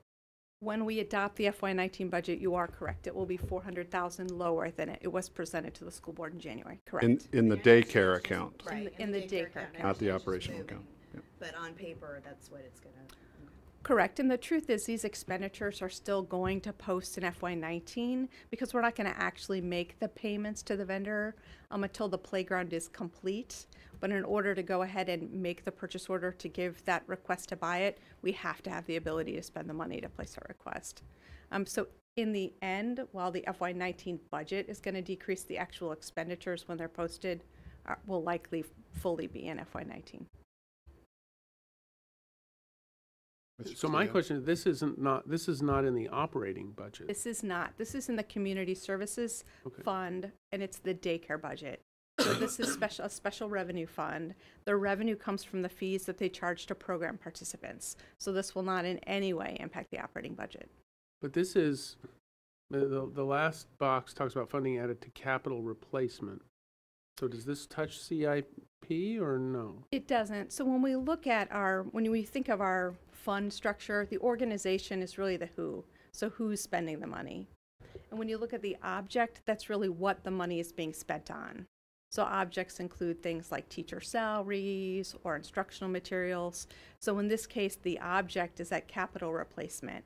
And it's a capital replacement because the value of the playground exceeds $5,000. So when you look at our comprehensive annual financial report that the city prepares, these playgrounds are a capital asset. So that's why you see them in capital replacements as the what for the expenditure.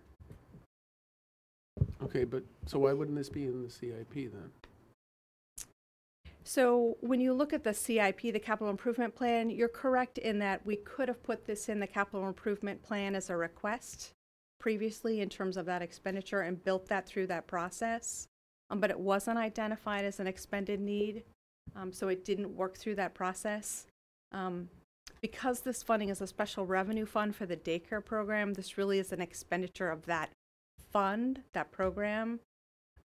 So that's why we're making this purchase through that fund. But another option would have been for us to include this in our long-term CIP and build this into that planning process and work through that fund.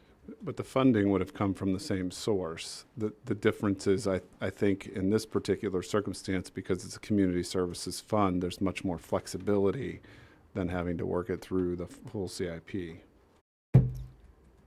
Yes. Right. Yes, absolutely. Okay, and then just one last question with respect to the Mount Daniel playground. I assume the schedule is aligned to do this when it needs to be done? Correct. So we've been working each week. We have a planning meeting with the construction team at Mount Daniel. They are fully aware of this request, and we've really been working on that summer plan, which includes activities inside the school and the exterior. So yes, we are fully working with the construction company and our owner's representative there to ensure the timing of this will not in any way impact the school. Mr. Anderson? And thanks, Mr. Chair.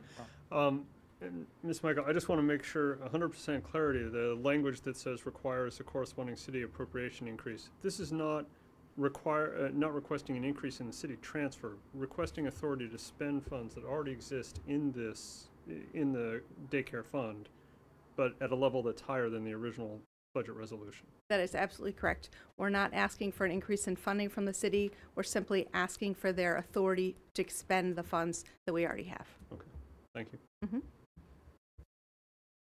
Any other questions? So has this been socialized with the general government? So yes, we met actually last week. We've been meeting every single Friday with staff from the city general government to go over our interactions together and things that we can do better. And we worked through this with them last Friday. Great. Okay, so that was the first thing. So there's a motion there. I don't know if you want to vote on that before I go to the next one.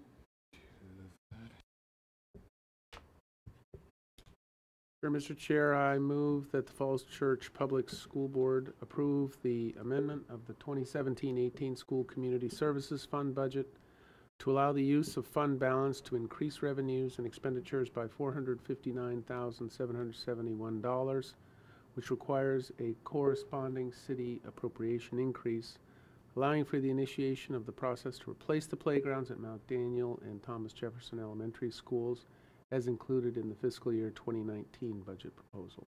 Thank you, Mr. Gutierrez. Is there a second? Second. Thank you, Mr. Anderson. All those in favor, say aye. Aye. Aye. Opposed? Thank you very much.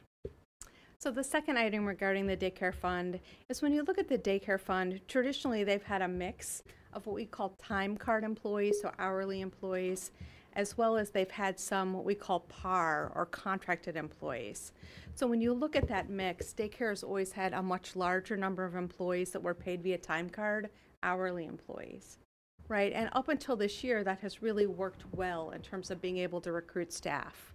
But we found this year is that we're having difficulty in terms of filling the morning hours, right? So daycare has really been working to try to find a solution where we can ensure we have consistent coverage at every single school, meaning we have the same employees that are there in the morning every morning. So the proposal is that we take funding that's used to pay time card employees, so in a sense take that hourly salaries, and that we're asking the board to allow us to have position authority so we could hire contracted positions that would receive benefits.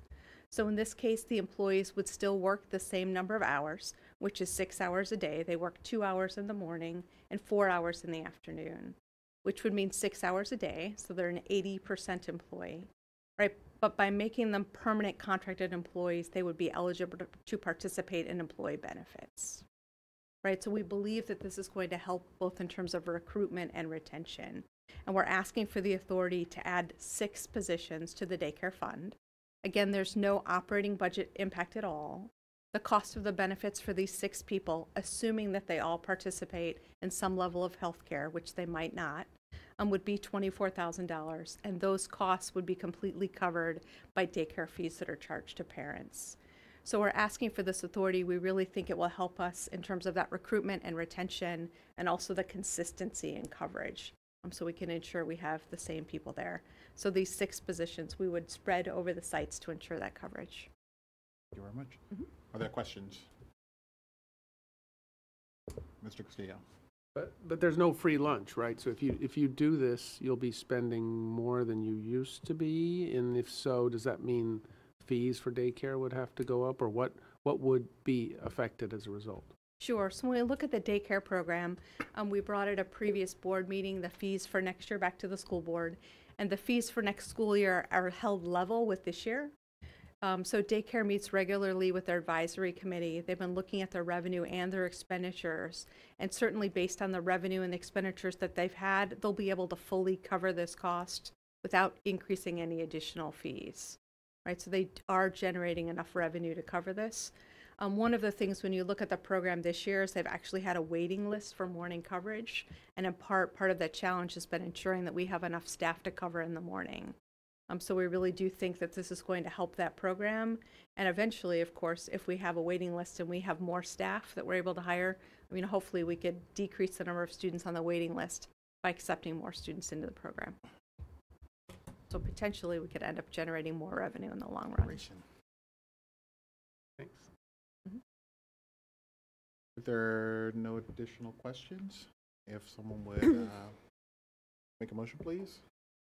Mr. Chair, I move that the Falls Church City Public School Board approve the amendment of the 2019 School Community Services Fund budget to convert hourly funding allocated to time card employees to 5 PAR positions. Thank you very much, Ms. Gill. Is there a second? I second. Thank you, Ms. Litton.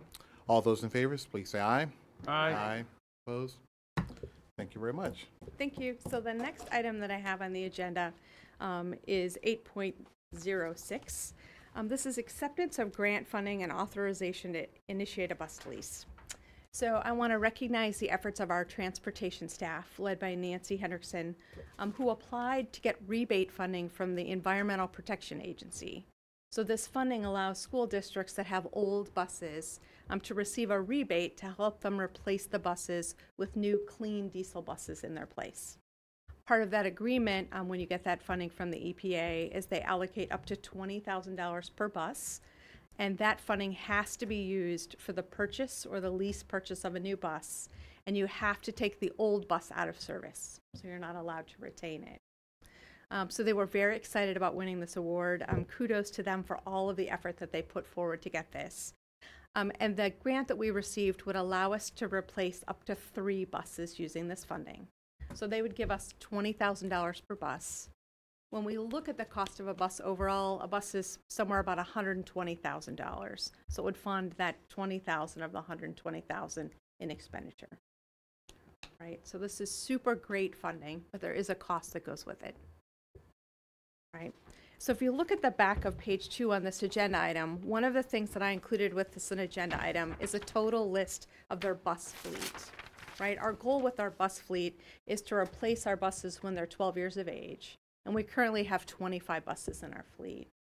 So just trying to do some really simple math, if we can assume we have 12 buses and we want to replace, or 24 buses, and we want to replace them every 2 years, ideally, for a sustainable model, every single year we would be buying 2 buses, right? And we would keep that funding consistent in order to smooth the impact to our budget. Because once we got funding in our base budget for that level each year, we wouldn't need to increase or decrease that funding unless, of course, the cost of purchasing the buses went up, right? When you look at that increase each year. When we look historically at how we've purchased buses in the past, we've used a mixture of both lease purchasing buses. That's what we've done for the 4 most recent buses that we've purchased. But prior to that, we were also using dollars to outright purchase buses. So if we got to the end of a fiscal year and we had funding available, we would outright purchase buses. So this chart on page 2 is sorted, showing us our oldest buses at the top and our newest buses at the bottom, and it shows their age of service. So the 3 that are eligible for this $20,000 grant for the EPA are highlighted in that blue shade at the top. If we were to purchase those 3 buses, right, that ongoing cost that we would have each year if we purchase them would be about $70,000 a year. Right, so in year 1, we would have $60,000 in grant funding, right? But then in year 2, we would need to fully fund that $70,000. So when we look at our FY19 budget proposal that's before you, there was $25,000 included in that budget to cover the cost of either 1 new bus or potentially to replace a van. So when we look at our ongoing funding moving forward, although we were eligible to receive 3 rebates from the EPA, my recommendation is that we go ahead and we purchase 2 buses and utilize funding for 2 of these buses. It falls in line with purchasing 2 buses each year. And when we look at our most recent buses, I think we can really smooth that out as we try to develop that sustainable model over the next few years. If we purchase 2 buses, when you look at that ongoing funding each year, that cost would drop to about $50,000 a year, and we have $25,000 that we've already included in the budget proposal for FY19. So that would obligate the school board, as we're thinking about that FY20 budget, to increase spending by another $25,000. So while I'm really mindful that transportation staff would love to have 3 buses, we're certainly in this recommendation that I'm giving you not taking full advantage of that EPA funding, but I'm also being really mindful as we look to the FY20 budget, all of the other cost drivers that the board is going to face as we have to develop that budget, right? Enrollment increases, salary increases for employees. So I really feel like this is a solid recommendation. For the EPA grant, we need to make our bus purchases by May. So we really need your authority in terms of moving forward, which is why I'm bringing it to you this evening. So with that, I'm happy to answer any questions that you have. Thank you, Ms. Michael. Are there questions? Come on down. So the 2000 safety liner looks like a real cream puff with only 66,000 miles. And I guess that just raises a question, what's more important with these buses, their age or their mileage, or is it a little of both? And are we paying, it looks like there's quite a bit of variation in mileage among the fleet. Yes. And should we be trying to level that a little bit more? And I guess that you should spend as much money on these buses that you kind of know you're going to replace anyway. And if enrollment goes up a little bit more, does that mean another bus? Should we be a little aggressive and get, or how do operating costs fit? I guess you've thought all that stuff out, but. I truly appreciate the questions. We really have spent time really trying to think this through. Obviously, when you look at the long term, we have multiple things that we want to take into consideration, right? We look at the potential or the future move of second grade students that are going to be going from Thomas Jefferson to Mount Daniel, right? And what implications that has, right? We look at the construction of the new high school and any potential impact to parking during construction and then after construction. We've also, as part of our goals, when you look at the superintendent's goals and us assessing our operations, we've been assessing the walking distance, right? And where we have students that are walking to school, where we could increase that, what things we would want to do to ensure student safety, and where we have opportunities, right? Those opportunities in terms of savings in the future could be looking at things like walking distance. We can look at things like our bell schedule, right? And if we staggered the start times of Mount Daniel and Thomas Jefferson, we could gain transportation efficiencies, right? Because right now they start at the same time, so we need drivers going to each school, versus if we staggered them, potentially we could have one set of drivers make 3 runs, right? One for middle high school, then one for whichever elementary started first, and then the last. So we've really been trying to think through all of those things. Transportation regularly monitors capacity in our buses, right? We know our buses are full, but we also know that when you look at our walking distances compared to surrounding districts, right, we are busing many more students than surrounding districts, and many more than we have to based on the Code of Virginia.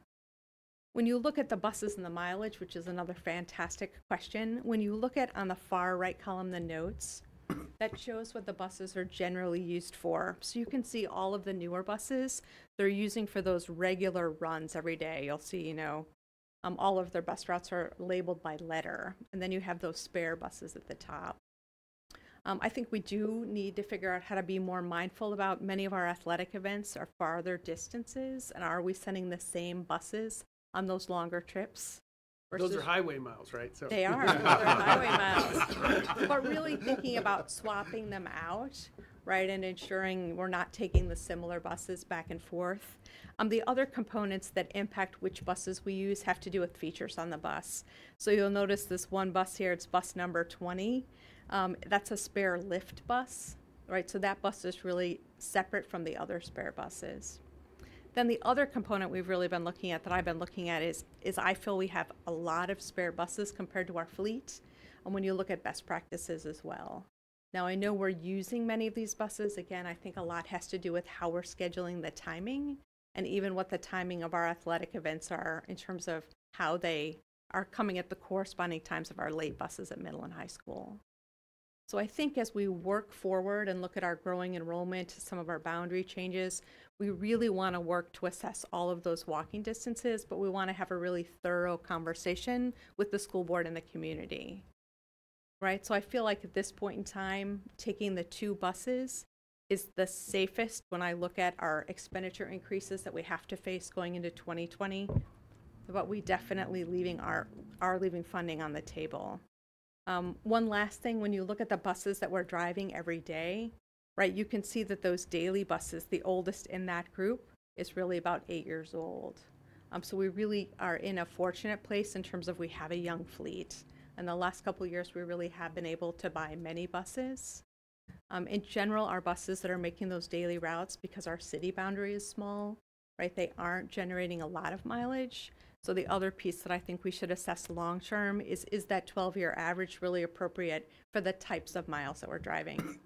So one last related piece is transportation is piloting some software that's diagnostic software that actually connects to the bus engines and really looks at that performance data to help ensure that we're maintaining them and getting the most out of them.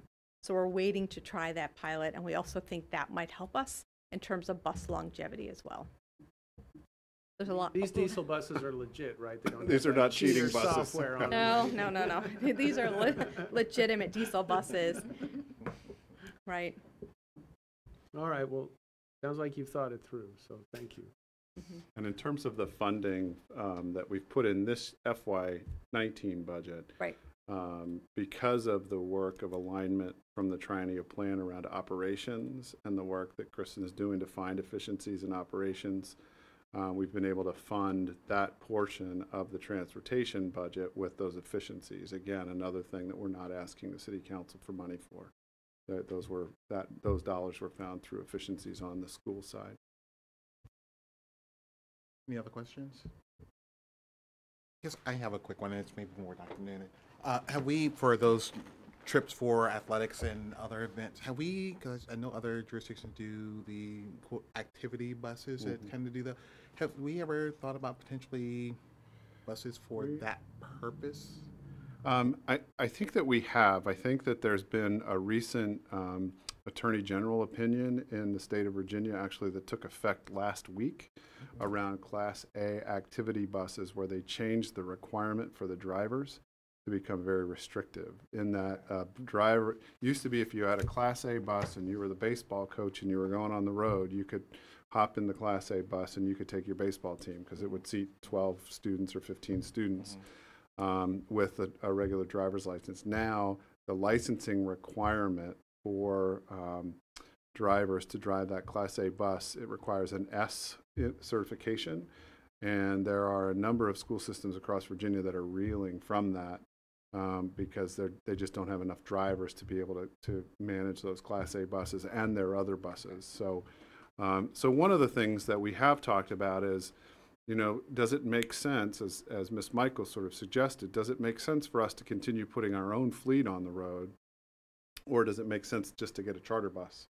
Because you pay a one-time fee for a charter bus, it doesn't impact the longevity of your fleet, and in the long run could actually save us some money because of the associated costs. So, and the length of the drives that we take, because of the nature of our school system, can oftentimes be quite long. So those are some things that we're continuing to observe and look at and try to find some efficiencies around. Okay. And that was going to be my next question, because about charter bus usage. So I believe you do that some for athletic events for those, for the, I guess, the longer, going to southwestern Virginia and places like that, those be a little bit more. Okay. Okay. Sort of dependent on the trip. Okay. Yep. All right. If there are no more questions, I will entertain a motion, please. Actually, could I just ask one more question? Go ahead. So what is the fully loaded cost of a bus? Because a bus means a driver, and so it's not just the acquisition cost of a bus, right? Correct, it's not. And you also have to look at, when we look at bus drivers, it's also very dependent upon the scheduling, right?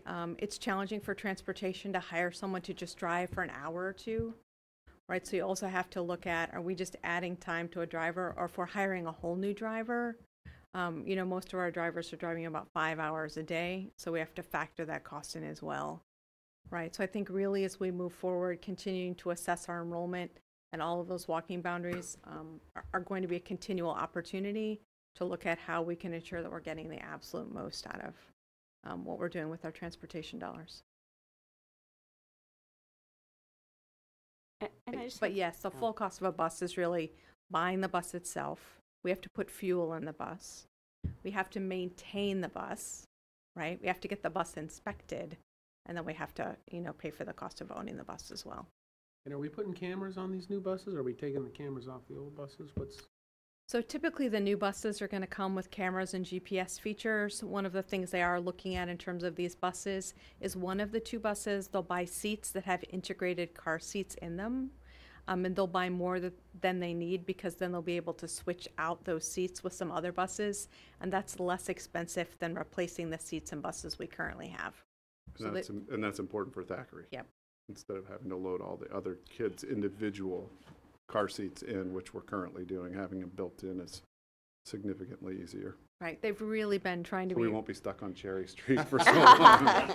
It's funny. I was just thinking, I'm like, that's why it takes so long. Yes. So transportation's really trying to be thoughtful in terms of looking at, this is an opportunity not only to get 2 new buses, but a way to serve the fleet as a whole.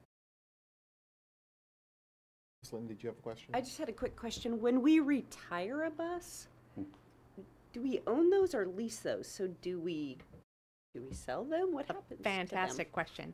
So the buses that we have financed, we've used a lease purchase methodology. That's what they call it. We're really not leasing them. We're really buying them with payments over time. But the nomenclature they use is lease purchase. So we own the buses. When you look at these buses at the end of their useful life, they're really not worth a lot of money. Right, so typically you would go ahead and you would surplus it and sell it, but the dollars that you get from them are very minimal. Maybe $1,000 for a bus. The schools aren't looking to buy really old buses. But it'd be kind of a cool Partridge Family thing, right? I mean, I might want one to go on vacation, take friends. I know, too, when I worked in Fairfax, we used to sometimes donate our buses, right? They could get donated to the police or fire department for training because the residual value is so low or other things. But the challenge is, right, people are really looking for newer buses that have better safety features. When you think of the new buses, they also, are burning much cleaner diesel. They could be getting better mileage. So there's really not a great market for used buses, right? They often have rust. Other things. So. All right. I will entertain a motion, please. Mr. Chair, I move that the Falls Church City Public School Board approve the request to initiate the lease purchase of 2 new school buses, accepting the clean diesel rebate funding from the EPA to offset the first year's lease payment cost, with the balance to be paid from the funding included in the FY 2019 budget proposal. Thank you, Ms. Gill. Is there a second? Second. Thank you, Mr. Castillo. All in favor, say aye. Aye. Aye. Opposed? Thank you very much. So my very last item, 8.07, the status of FY19 tuition students in grade 1, 5, and 8. Each year, what has been brought to the school board is a list of students that are moving from one school to the next that are tuition-paying students. So students are coming in as grade 1 students that are moving on to middle school or high school. So when you look at this report for this year, you'll see that we have none. All of our tuition-paying students are in the high school. So this memo is just coming to the board for your information, and no action needs to be taken. Thank you very much. All right. 9.1, are there any folks who have any future agenda items that they'd like to add or discuss? Okay. Yes, sir. I'll be that guy. I just took 2 quick questions. Is the mid-year review for Dr. Noonan in the calendar? I will check with Mr. Reidinger on that. Okay, and then the other thing is in terms of school safety and guns, I'm glad to see that we took action tonight. Anything else in the pipeline in terms of, for example, the facility study results and further action? We've created a curriculum of 3 work sessions, essentially, that will address school safety, and the first one will be at the next work session that you all will have that will talk about current practices that are in place, both from a physical school perspective and also from an emotional and wellness perspective. The second one will be addressing what are the best practices that are out there, and identifying the gaps between what do we currently do, what are those best practices, and the third is going to be around how do we now implement what best practices are. Looking forward to bringing in Sevi Padilla and some others to help us look at that. I was going to mention, and I'll just mention it now as opposed to in my superintendent remarks, we had a really great meeting on Mondays. Was it yesterday? Monday. Yeah, yesterday. We had Chief Mary Gavin was here with her team talking about this, and it was our leadership team, our central office leadership team, and about 6 school officers, or 6 officers were here with Ms. Gavin, talking about school safety and security and some measures that we can continue to look at to determine what are the best hardening practices, but also talking about what are best practices in active shooter situations and the like. And so Tom Polera, who is the crisis management specialist here in the city, made a presentation around some new practices that are probably more aligned to what would be appropriate in an emergency situation. So we were actually thinking about having him come in and brief the board as well as part of that series. So it's a long way of saying we've got some information coming, but we've also taken appropriate steps to resolve some of the immediate issues, particularly at the high school, around some doors and some cameras. And so you may recall that there were some doors that everybody knew if you pulled on them hard enough they would open. I'm happy to report you can't do that anymore. It cost us about $30,000 to fix the doors that needed to be fixed, but we were able to take care of those, and we also installed a new camera on the back side of the school for entrance purposes, and we continue to look at our safety practices there.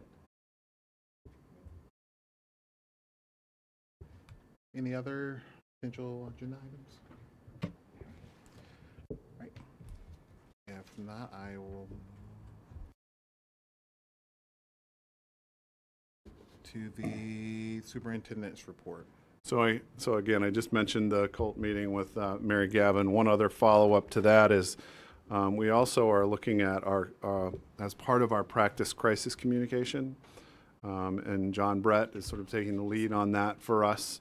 And he has a task force meeting that's coming up on Thursday to think about how do we communicate effectively during a crisis, and also how do we effectively allow students to communicate if they see something, how do they say something. And so we're looking at a variety of different apps that may be able to be used. We're looking at some other technological solutions that potentially could be anonymous, like a tip line, those kinds of things as well. So we are sort of hitting it from multiple aspects as we continue to go forward.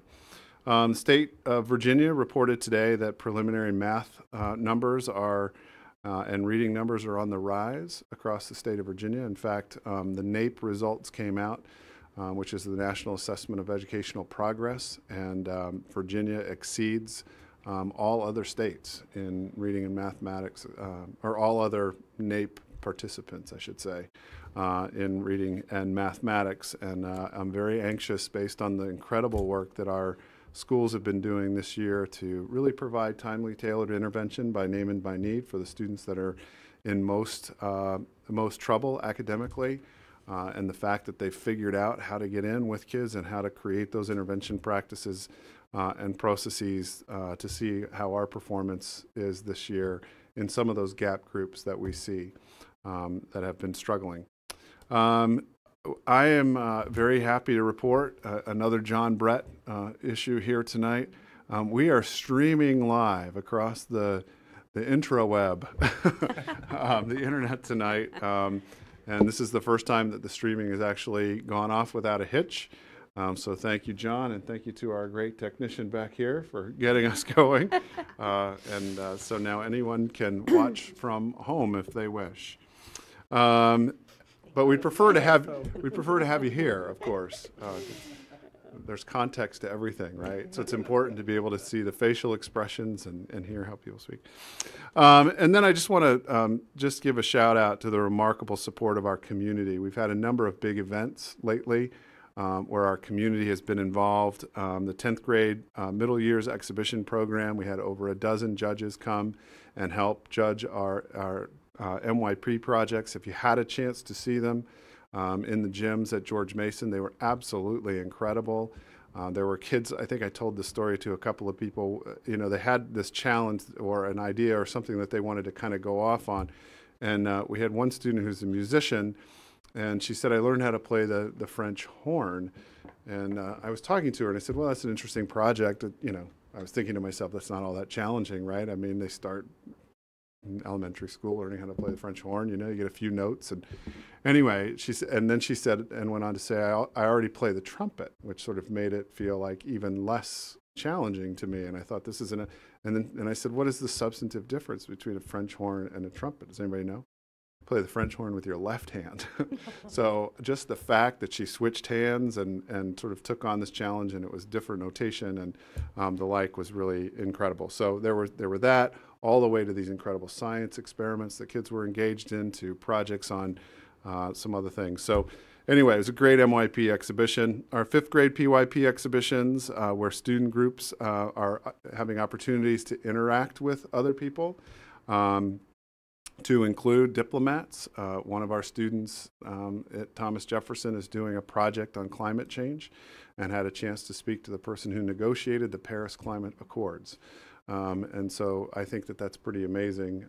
And I actually was interviewed by a couple of students about school safety and security. And so that was a lot of fun too. And some of you may have been interviewed as well. But we have lots of people that are going into the schools, and that's been exciting. And then the Henderson Career Fair, which is this Friday, and we'll have close to 100 presenters there talking about multiple different careers to all of our kids, and that's very exciting. So all of that to say, you know, when we think about our community and what we bring to bear as a resource, the adults in this community are absolutely incredible, and the way that our principals and our teachers leverage that opportunity with our parents is amazing. So just wanted to say thanks to also our community for reaching out and supporting our schools that way as well. So with that, Mr. Chair, I'll turn it back over to you. Anyone have any questions for the superintendent? If not, we will move on to board and student liaison comments, and I will start with Mr. Anderson this time. Thank you, Mr. Chair. I actually don't have any comments to make at this point. Okay. Move on down. I guess last night I attended the Education Foundation Board of Directors meeting, and they have a lot of great planning going on with regard to, I guess, short-term goals, long-term goals, small goals, big goals, but they're putting a lot more into it, and I think as the foundation continues to grow, that it will just continue to support our schools more and provide a lot more exciting things. So I know that Dr. Noonan's been talking to Debbie Hiscott a lot about some interesting ideas, and the board was really receptive and excited about that. And then, of course, they have the big gala coming up. So everybody will get their tickets and go to the gala. Okay. Mr. Castillo? Thank you, Mr. Chair. Daycare Advisory Board was going to meet yesterday. They had some scheduling issues. They were going to meet tonight, and they couldn't get a quorum, so that will be deferred until next month. I went last month to the March for Our Lives, and I commend Dr. Noonan. I think the mental health issues associated with gun violence are real and pervasive for all students, and there was one student with a target on her back saying, "Am I next?" And I think that was sort of emblematic of the kind of anxiety that is a byproduct of this problem. So I'm glad that we're moving forward on that, and that's all I have. Ms. Litton? The Special Education Committee met last night. We met at Jesse Thackeray, and so we got to hear about a lot of the work they're doing at Thackeray. And just exciting to hear really kind of how unique that program is and how it's really a model to a lot of the state, the way we have such an integrated program. So it was great. Ms. Gill? I was at the Chamber of Commerce meeting this morning. They're doing a Shop Local campaign to start in November. So try to involve the schools in that as well. Mary Beth was there. And then speaking about anxiety, you may have noticed in the morning announcements, there's now a tip or information from Health and Wellness. The committee decided to take that on, and Bridget Kraft and some of the other counselors are working to put that together. Really giving information to parents about anxiety, noticing signs in your children, how to help them deal with anxiety, and how to not cause more anxiety for your kids. So trying to integrate some of the themes that Justin brought up too. I'm going to have a go back real quick. I'm sorry, and I mentioned this last night at the foundation meeting, and I thought I'd bring it up to the full board and to the community to kind of hear something that we're sort of trying to work the details out on right now, but I think could be really powerful for the community. Throughout the course of this year, one of the things that I've heard from the LEAP committee is that there is a need for a family resource center here in the City of Falls Church.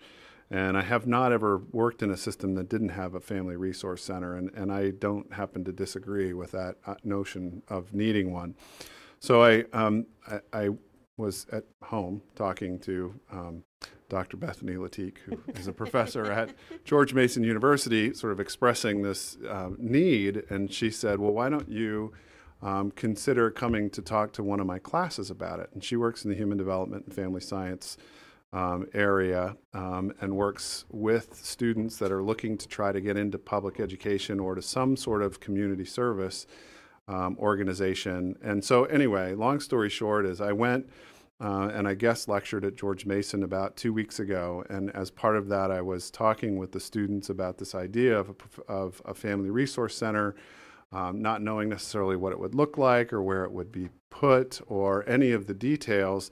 But the idea of having a place where parents could come in the community, whether you were an English language learner or a parent of a special needs student or whatever the case may be, to talk and to get some print resources and to get some support and the like. And the students were really into it and asked a lot of questions. And it was a class of about 25 or so. And so I went home, I came back to work, and then I went home that night. And Dr. Latique said, you're not going to believe what happened. And I said, what's that? And she said, when you left, the students asked if we could scrap the rest of the class and all of the coursework that's associated with it and focus on developing a family resource center in the City of Falls Church. And so they have in their class created now an assignment, if you will, where there are 4 teams in the class that are all doing research and development of what a good family resource center could look like in the City of Falls Church. And Debbie Hiscott and Jeannie Seabridge and myself, not this coming Tuesday, but the following Tuesday and Thursday from 9 to 10 are going to go and listen to the pitches of these different teams around what a good family resource center could look like here in the City of Falls Church. And then we will adopt one or modifications of all of them as sort of the idea of how we're going to develop this family resource center. And if that weren't enough, what else has sort of happened now is the students have said to Bethany, we don't want it just to end there. We would like to come in as interns in the City of Falls Church and help stand up this family resource center over the summer. Is there a way that we could do that? So George Mason has sent us their intern agreement. We're going to work through the logistics of it, identify a preceptor who will be the intern coordinator here to bring in 8 interns that would then do a couple of things. They're going to use the Adapt It model, it's called. So they're going to take the model that has been adopted by us and by the class as those best practices that are associated with a family resource center. And then they're going to go to the LEAP committee and they're going to go out into the community and talk with people and go to the read and roll and the nights where there are things and meet with the families to say, how does this feel? Does this look like it's the right model or not? And then make appropriate modifications to what that could look like based on the feedback that they're getting from the people that they're talking to. So it's sort of a community-based participatory research project that these students are going to do. And then the Ed Foundation has not directly committed, but has said that they would like to support some of the resource necessary to bring this resource center up to par. So between the 8 interns out talking with people, identifying what the best practices are, and then some resource behind it from the Ed Foundation, I think that in the fall we'll be able to open a resource center. Again, I don't know where it's going to be, but I'm really excited about this project, and I thought I'd share it with you, and just so you could get excited with me. Very good. Wow. Things that happen just dropping by from George Mason in the class one day. That's right. That's right. Next, you'll have to guest lecture at a School of Architecture, and maybe. Mr. Castillo, I don't even need to do that, and here's why. At George Mason High School and at Mary Ellen Henderson, already I've gotten about 15 emails from students talking about what good runoff should look like and what the architecture should look like and what good downstream stormwater management looks like. So I think, we're going to take those and pass those on to those developers. But we've got those resources right in-house. I remember when we visited MEH, there were students working on that type of project about stormwater runoff and how to do that. So and they all had great ideas. I was like, wow, we do have a bunch of budding folks getting into environmental sustainability issues there. So we got a whole bunch of in-house folks kind of giving us some great ideas there. So we got 6 projects from students and from one teacher, and I think Ms. High, you saw those as well. We'll send them to the board so that you can see them. And picking up on the theme of the MYP projects, at one of the projects at the MYP showcase was one of the high school students talking about polling that he had done among other students about features they either liked or didn't like about current school and what should be in the new one too. So it was an interesting one to see the decision processes that he went through and figuring out which questions to ask and then how to digest the data. It was pretty good. That's great. Any other comments? All right. Briefly on my end, just as the budget process continues to move forward and working with the general government, just want to just reiterate what I feel of the hard work of the board in front of and behind the scenes, working with community members, working with general government, members of the city council, also our staff for the hard work that they've put into this particular process.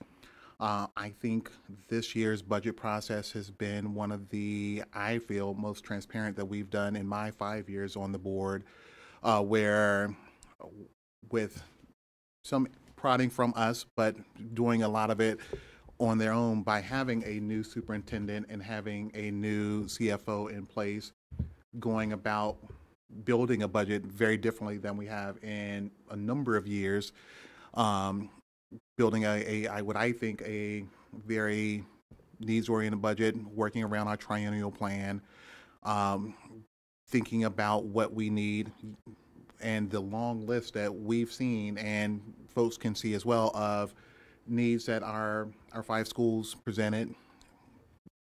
Definitely our needs, but were not necessarily immediate in the triennial plan that we ultimately will work towards funding those in prior year next year budgets, but what we funded this year, and quite frankly, I've not seen before in my time of living in Falls Church of the school board actually doing a deep dive, scrubbing numbers, and coming up with $500,000 to help fund a lot of the projects that we were some that we were talking about this evening, to make sure that because of a big capital project that we passed this past November, making sure that we finally get our new high school, but also recognizing that we have fiscal constraints on also, and we want to do our part to do that, and coming up with a budget request that has been the lowest in a number of years of 2.8%. I think we've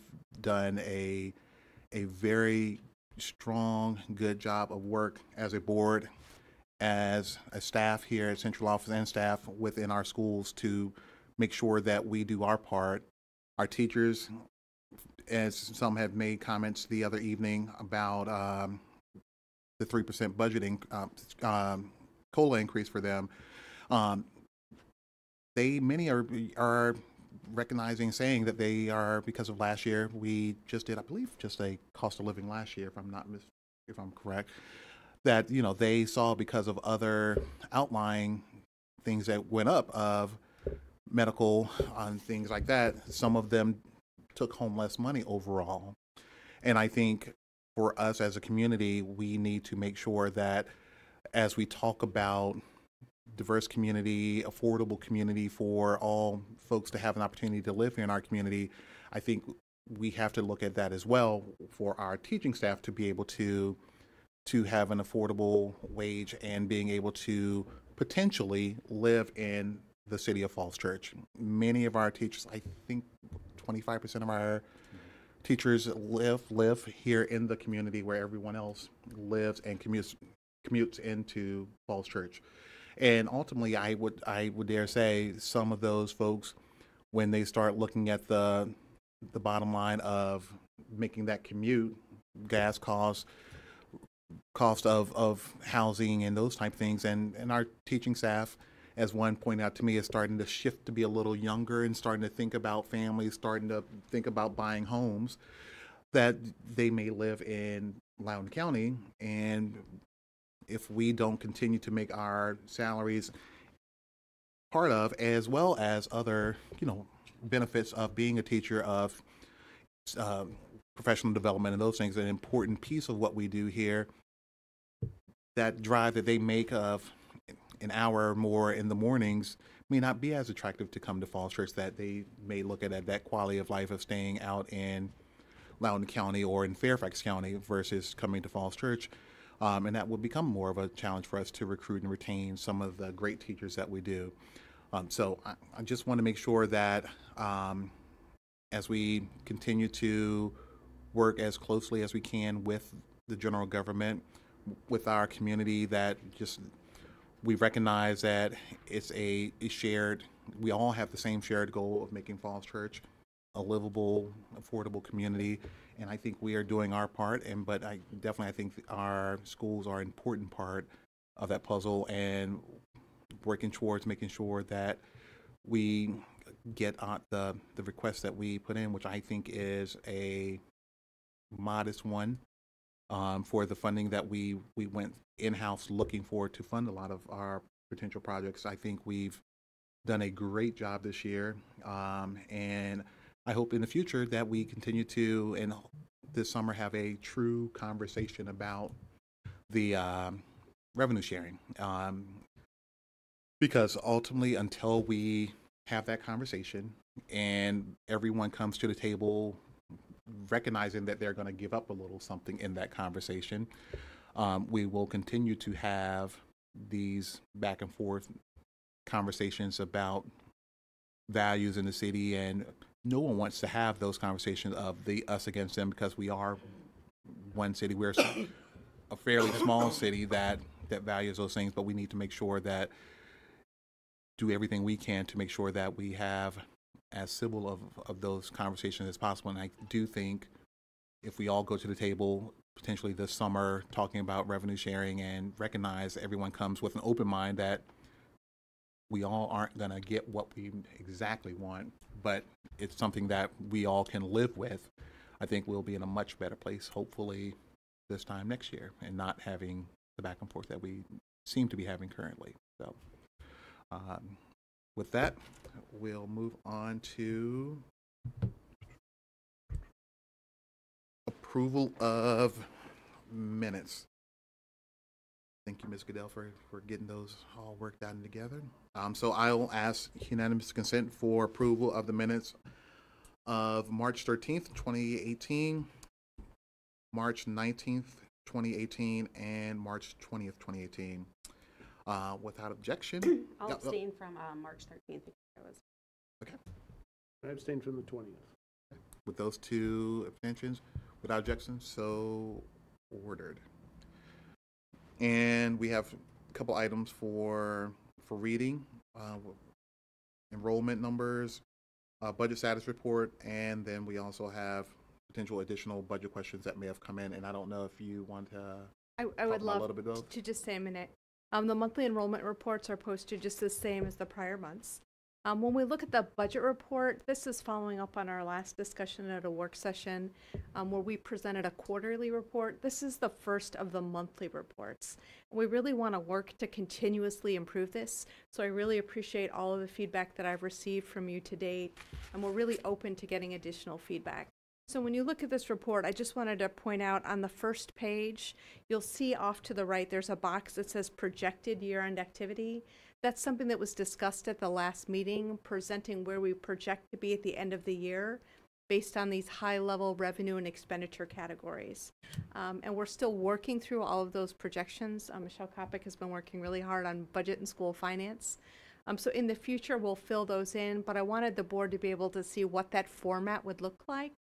So just know when you look at that first page that those are not yet done, but that's our goal, is then we would be reporting to you not only where are we at for this month in the fiscal year, but where do we think we're going to be at the end. And then the only other thing that I wanted to point out as part of this continuous improvement, when you look at page 2, we've included comparison data with prior years. So one of the things we showed before is where were we at in terms of our expenditures as of a specific fiscal month. When you look at that, it's kind of hard to know how that, is it good, is it bad, are we ahead, are we behind? So this chart at the top shows the numbers in a tabular form, looking at how does month 9, which is the end of March, compare to March in the prior 2 fiscal years. So we included that data in a tabular form as well as a graphic, right? And then we just included some notes for the board in terms of when you look at expenditures, those trends across the 3 years are very similar. But when you look at revenue, based on the timing of when revenue is received and posted, our revenue variances really appear quite dramatic. But in large part, that's impacted by timing. So our goal really is, as we work through these reports, to continue to present to the board data in better and more useful formats each month. And then we really want to look at our processing too, to see if we can get improvements in terms of consistency and timing and other things to make this data much more meaningful over time. So I really appreciate all the feedback I've got. Please continue to give us feedback as we work through this. And we really hope that this can be an ongoing great process and dialogue, not only as we finish this fiscal year, but as we start to work through the next. It'd be a great tool for the community to look at as well. Very good. Thank you very much. Are there any final questions or anything before the good of the order? I would just say, I don't know how much time went into this, but I think we should be mindful that it does take work. And without context and explanation, how do we extract signal from the noise here of a monthly snapshot? And I think we should revisit the frequency to make sure that we're getting benefit from this. And truly, we appreciate that comment. We also have really been thinking about what tools can we use in terms of having kind of data that's more readily available that doesn't require any human intervention, right? To that note, we've been looking at a tool from a company called open.gov. We're also waiting to see the upgrade to our current financial system, Munis, which is a Taylor product.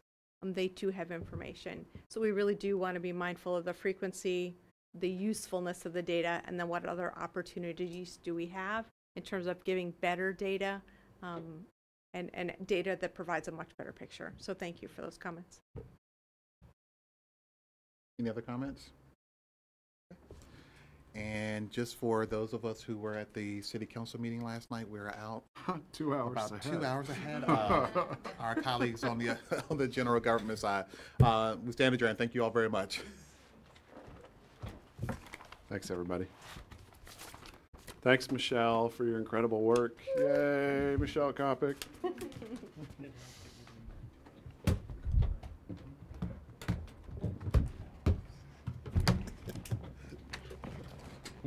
Getting warm in here. Yeah.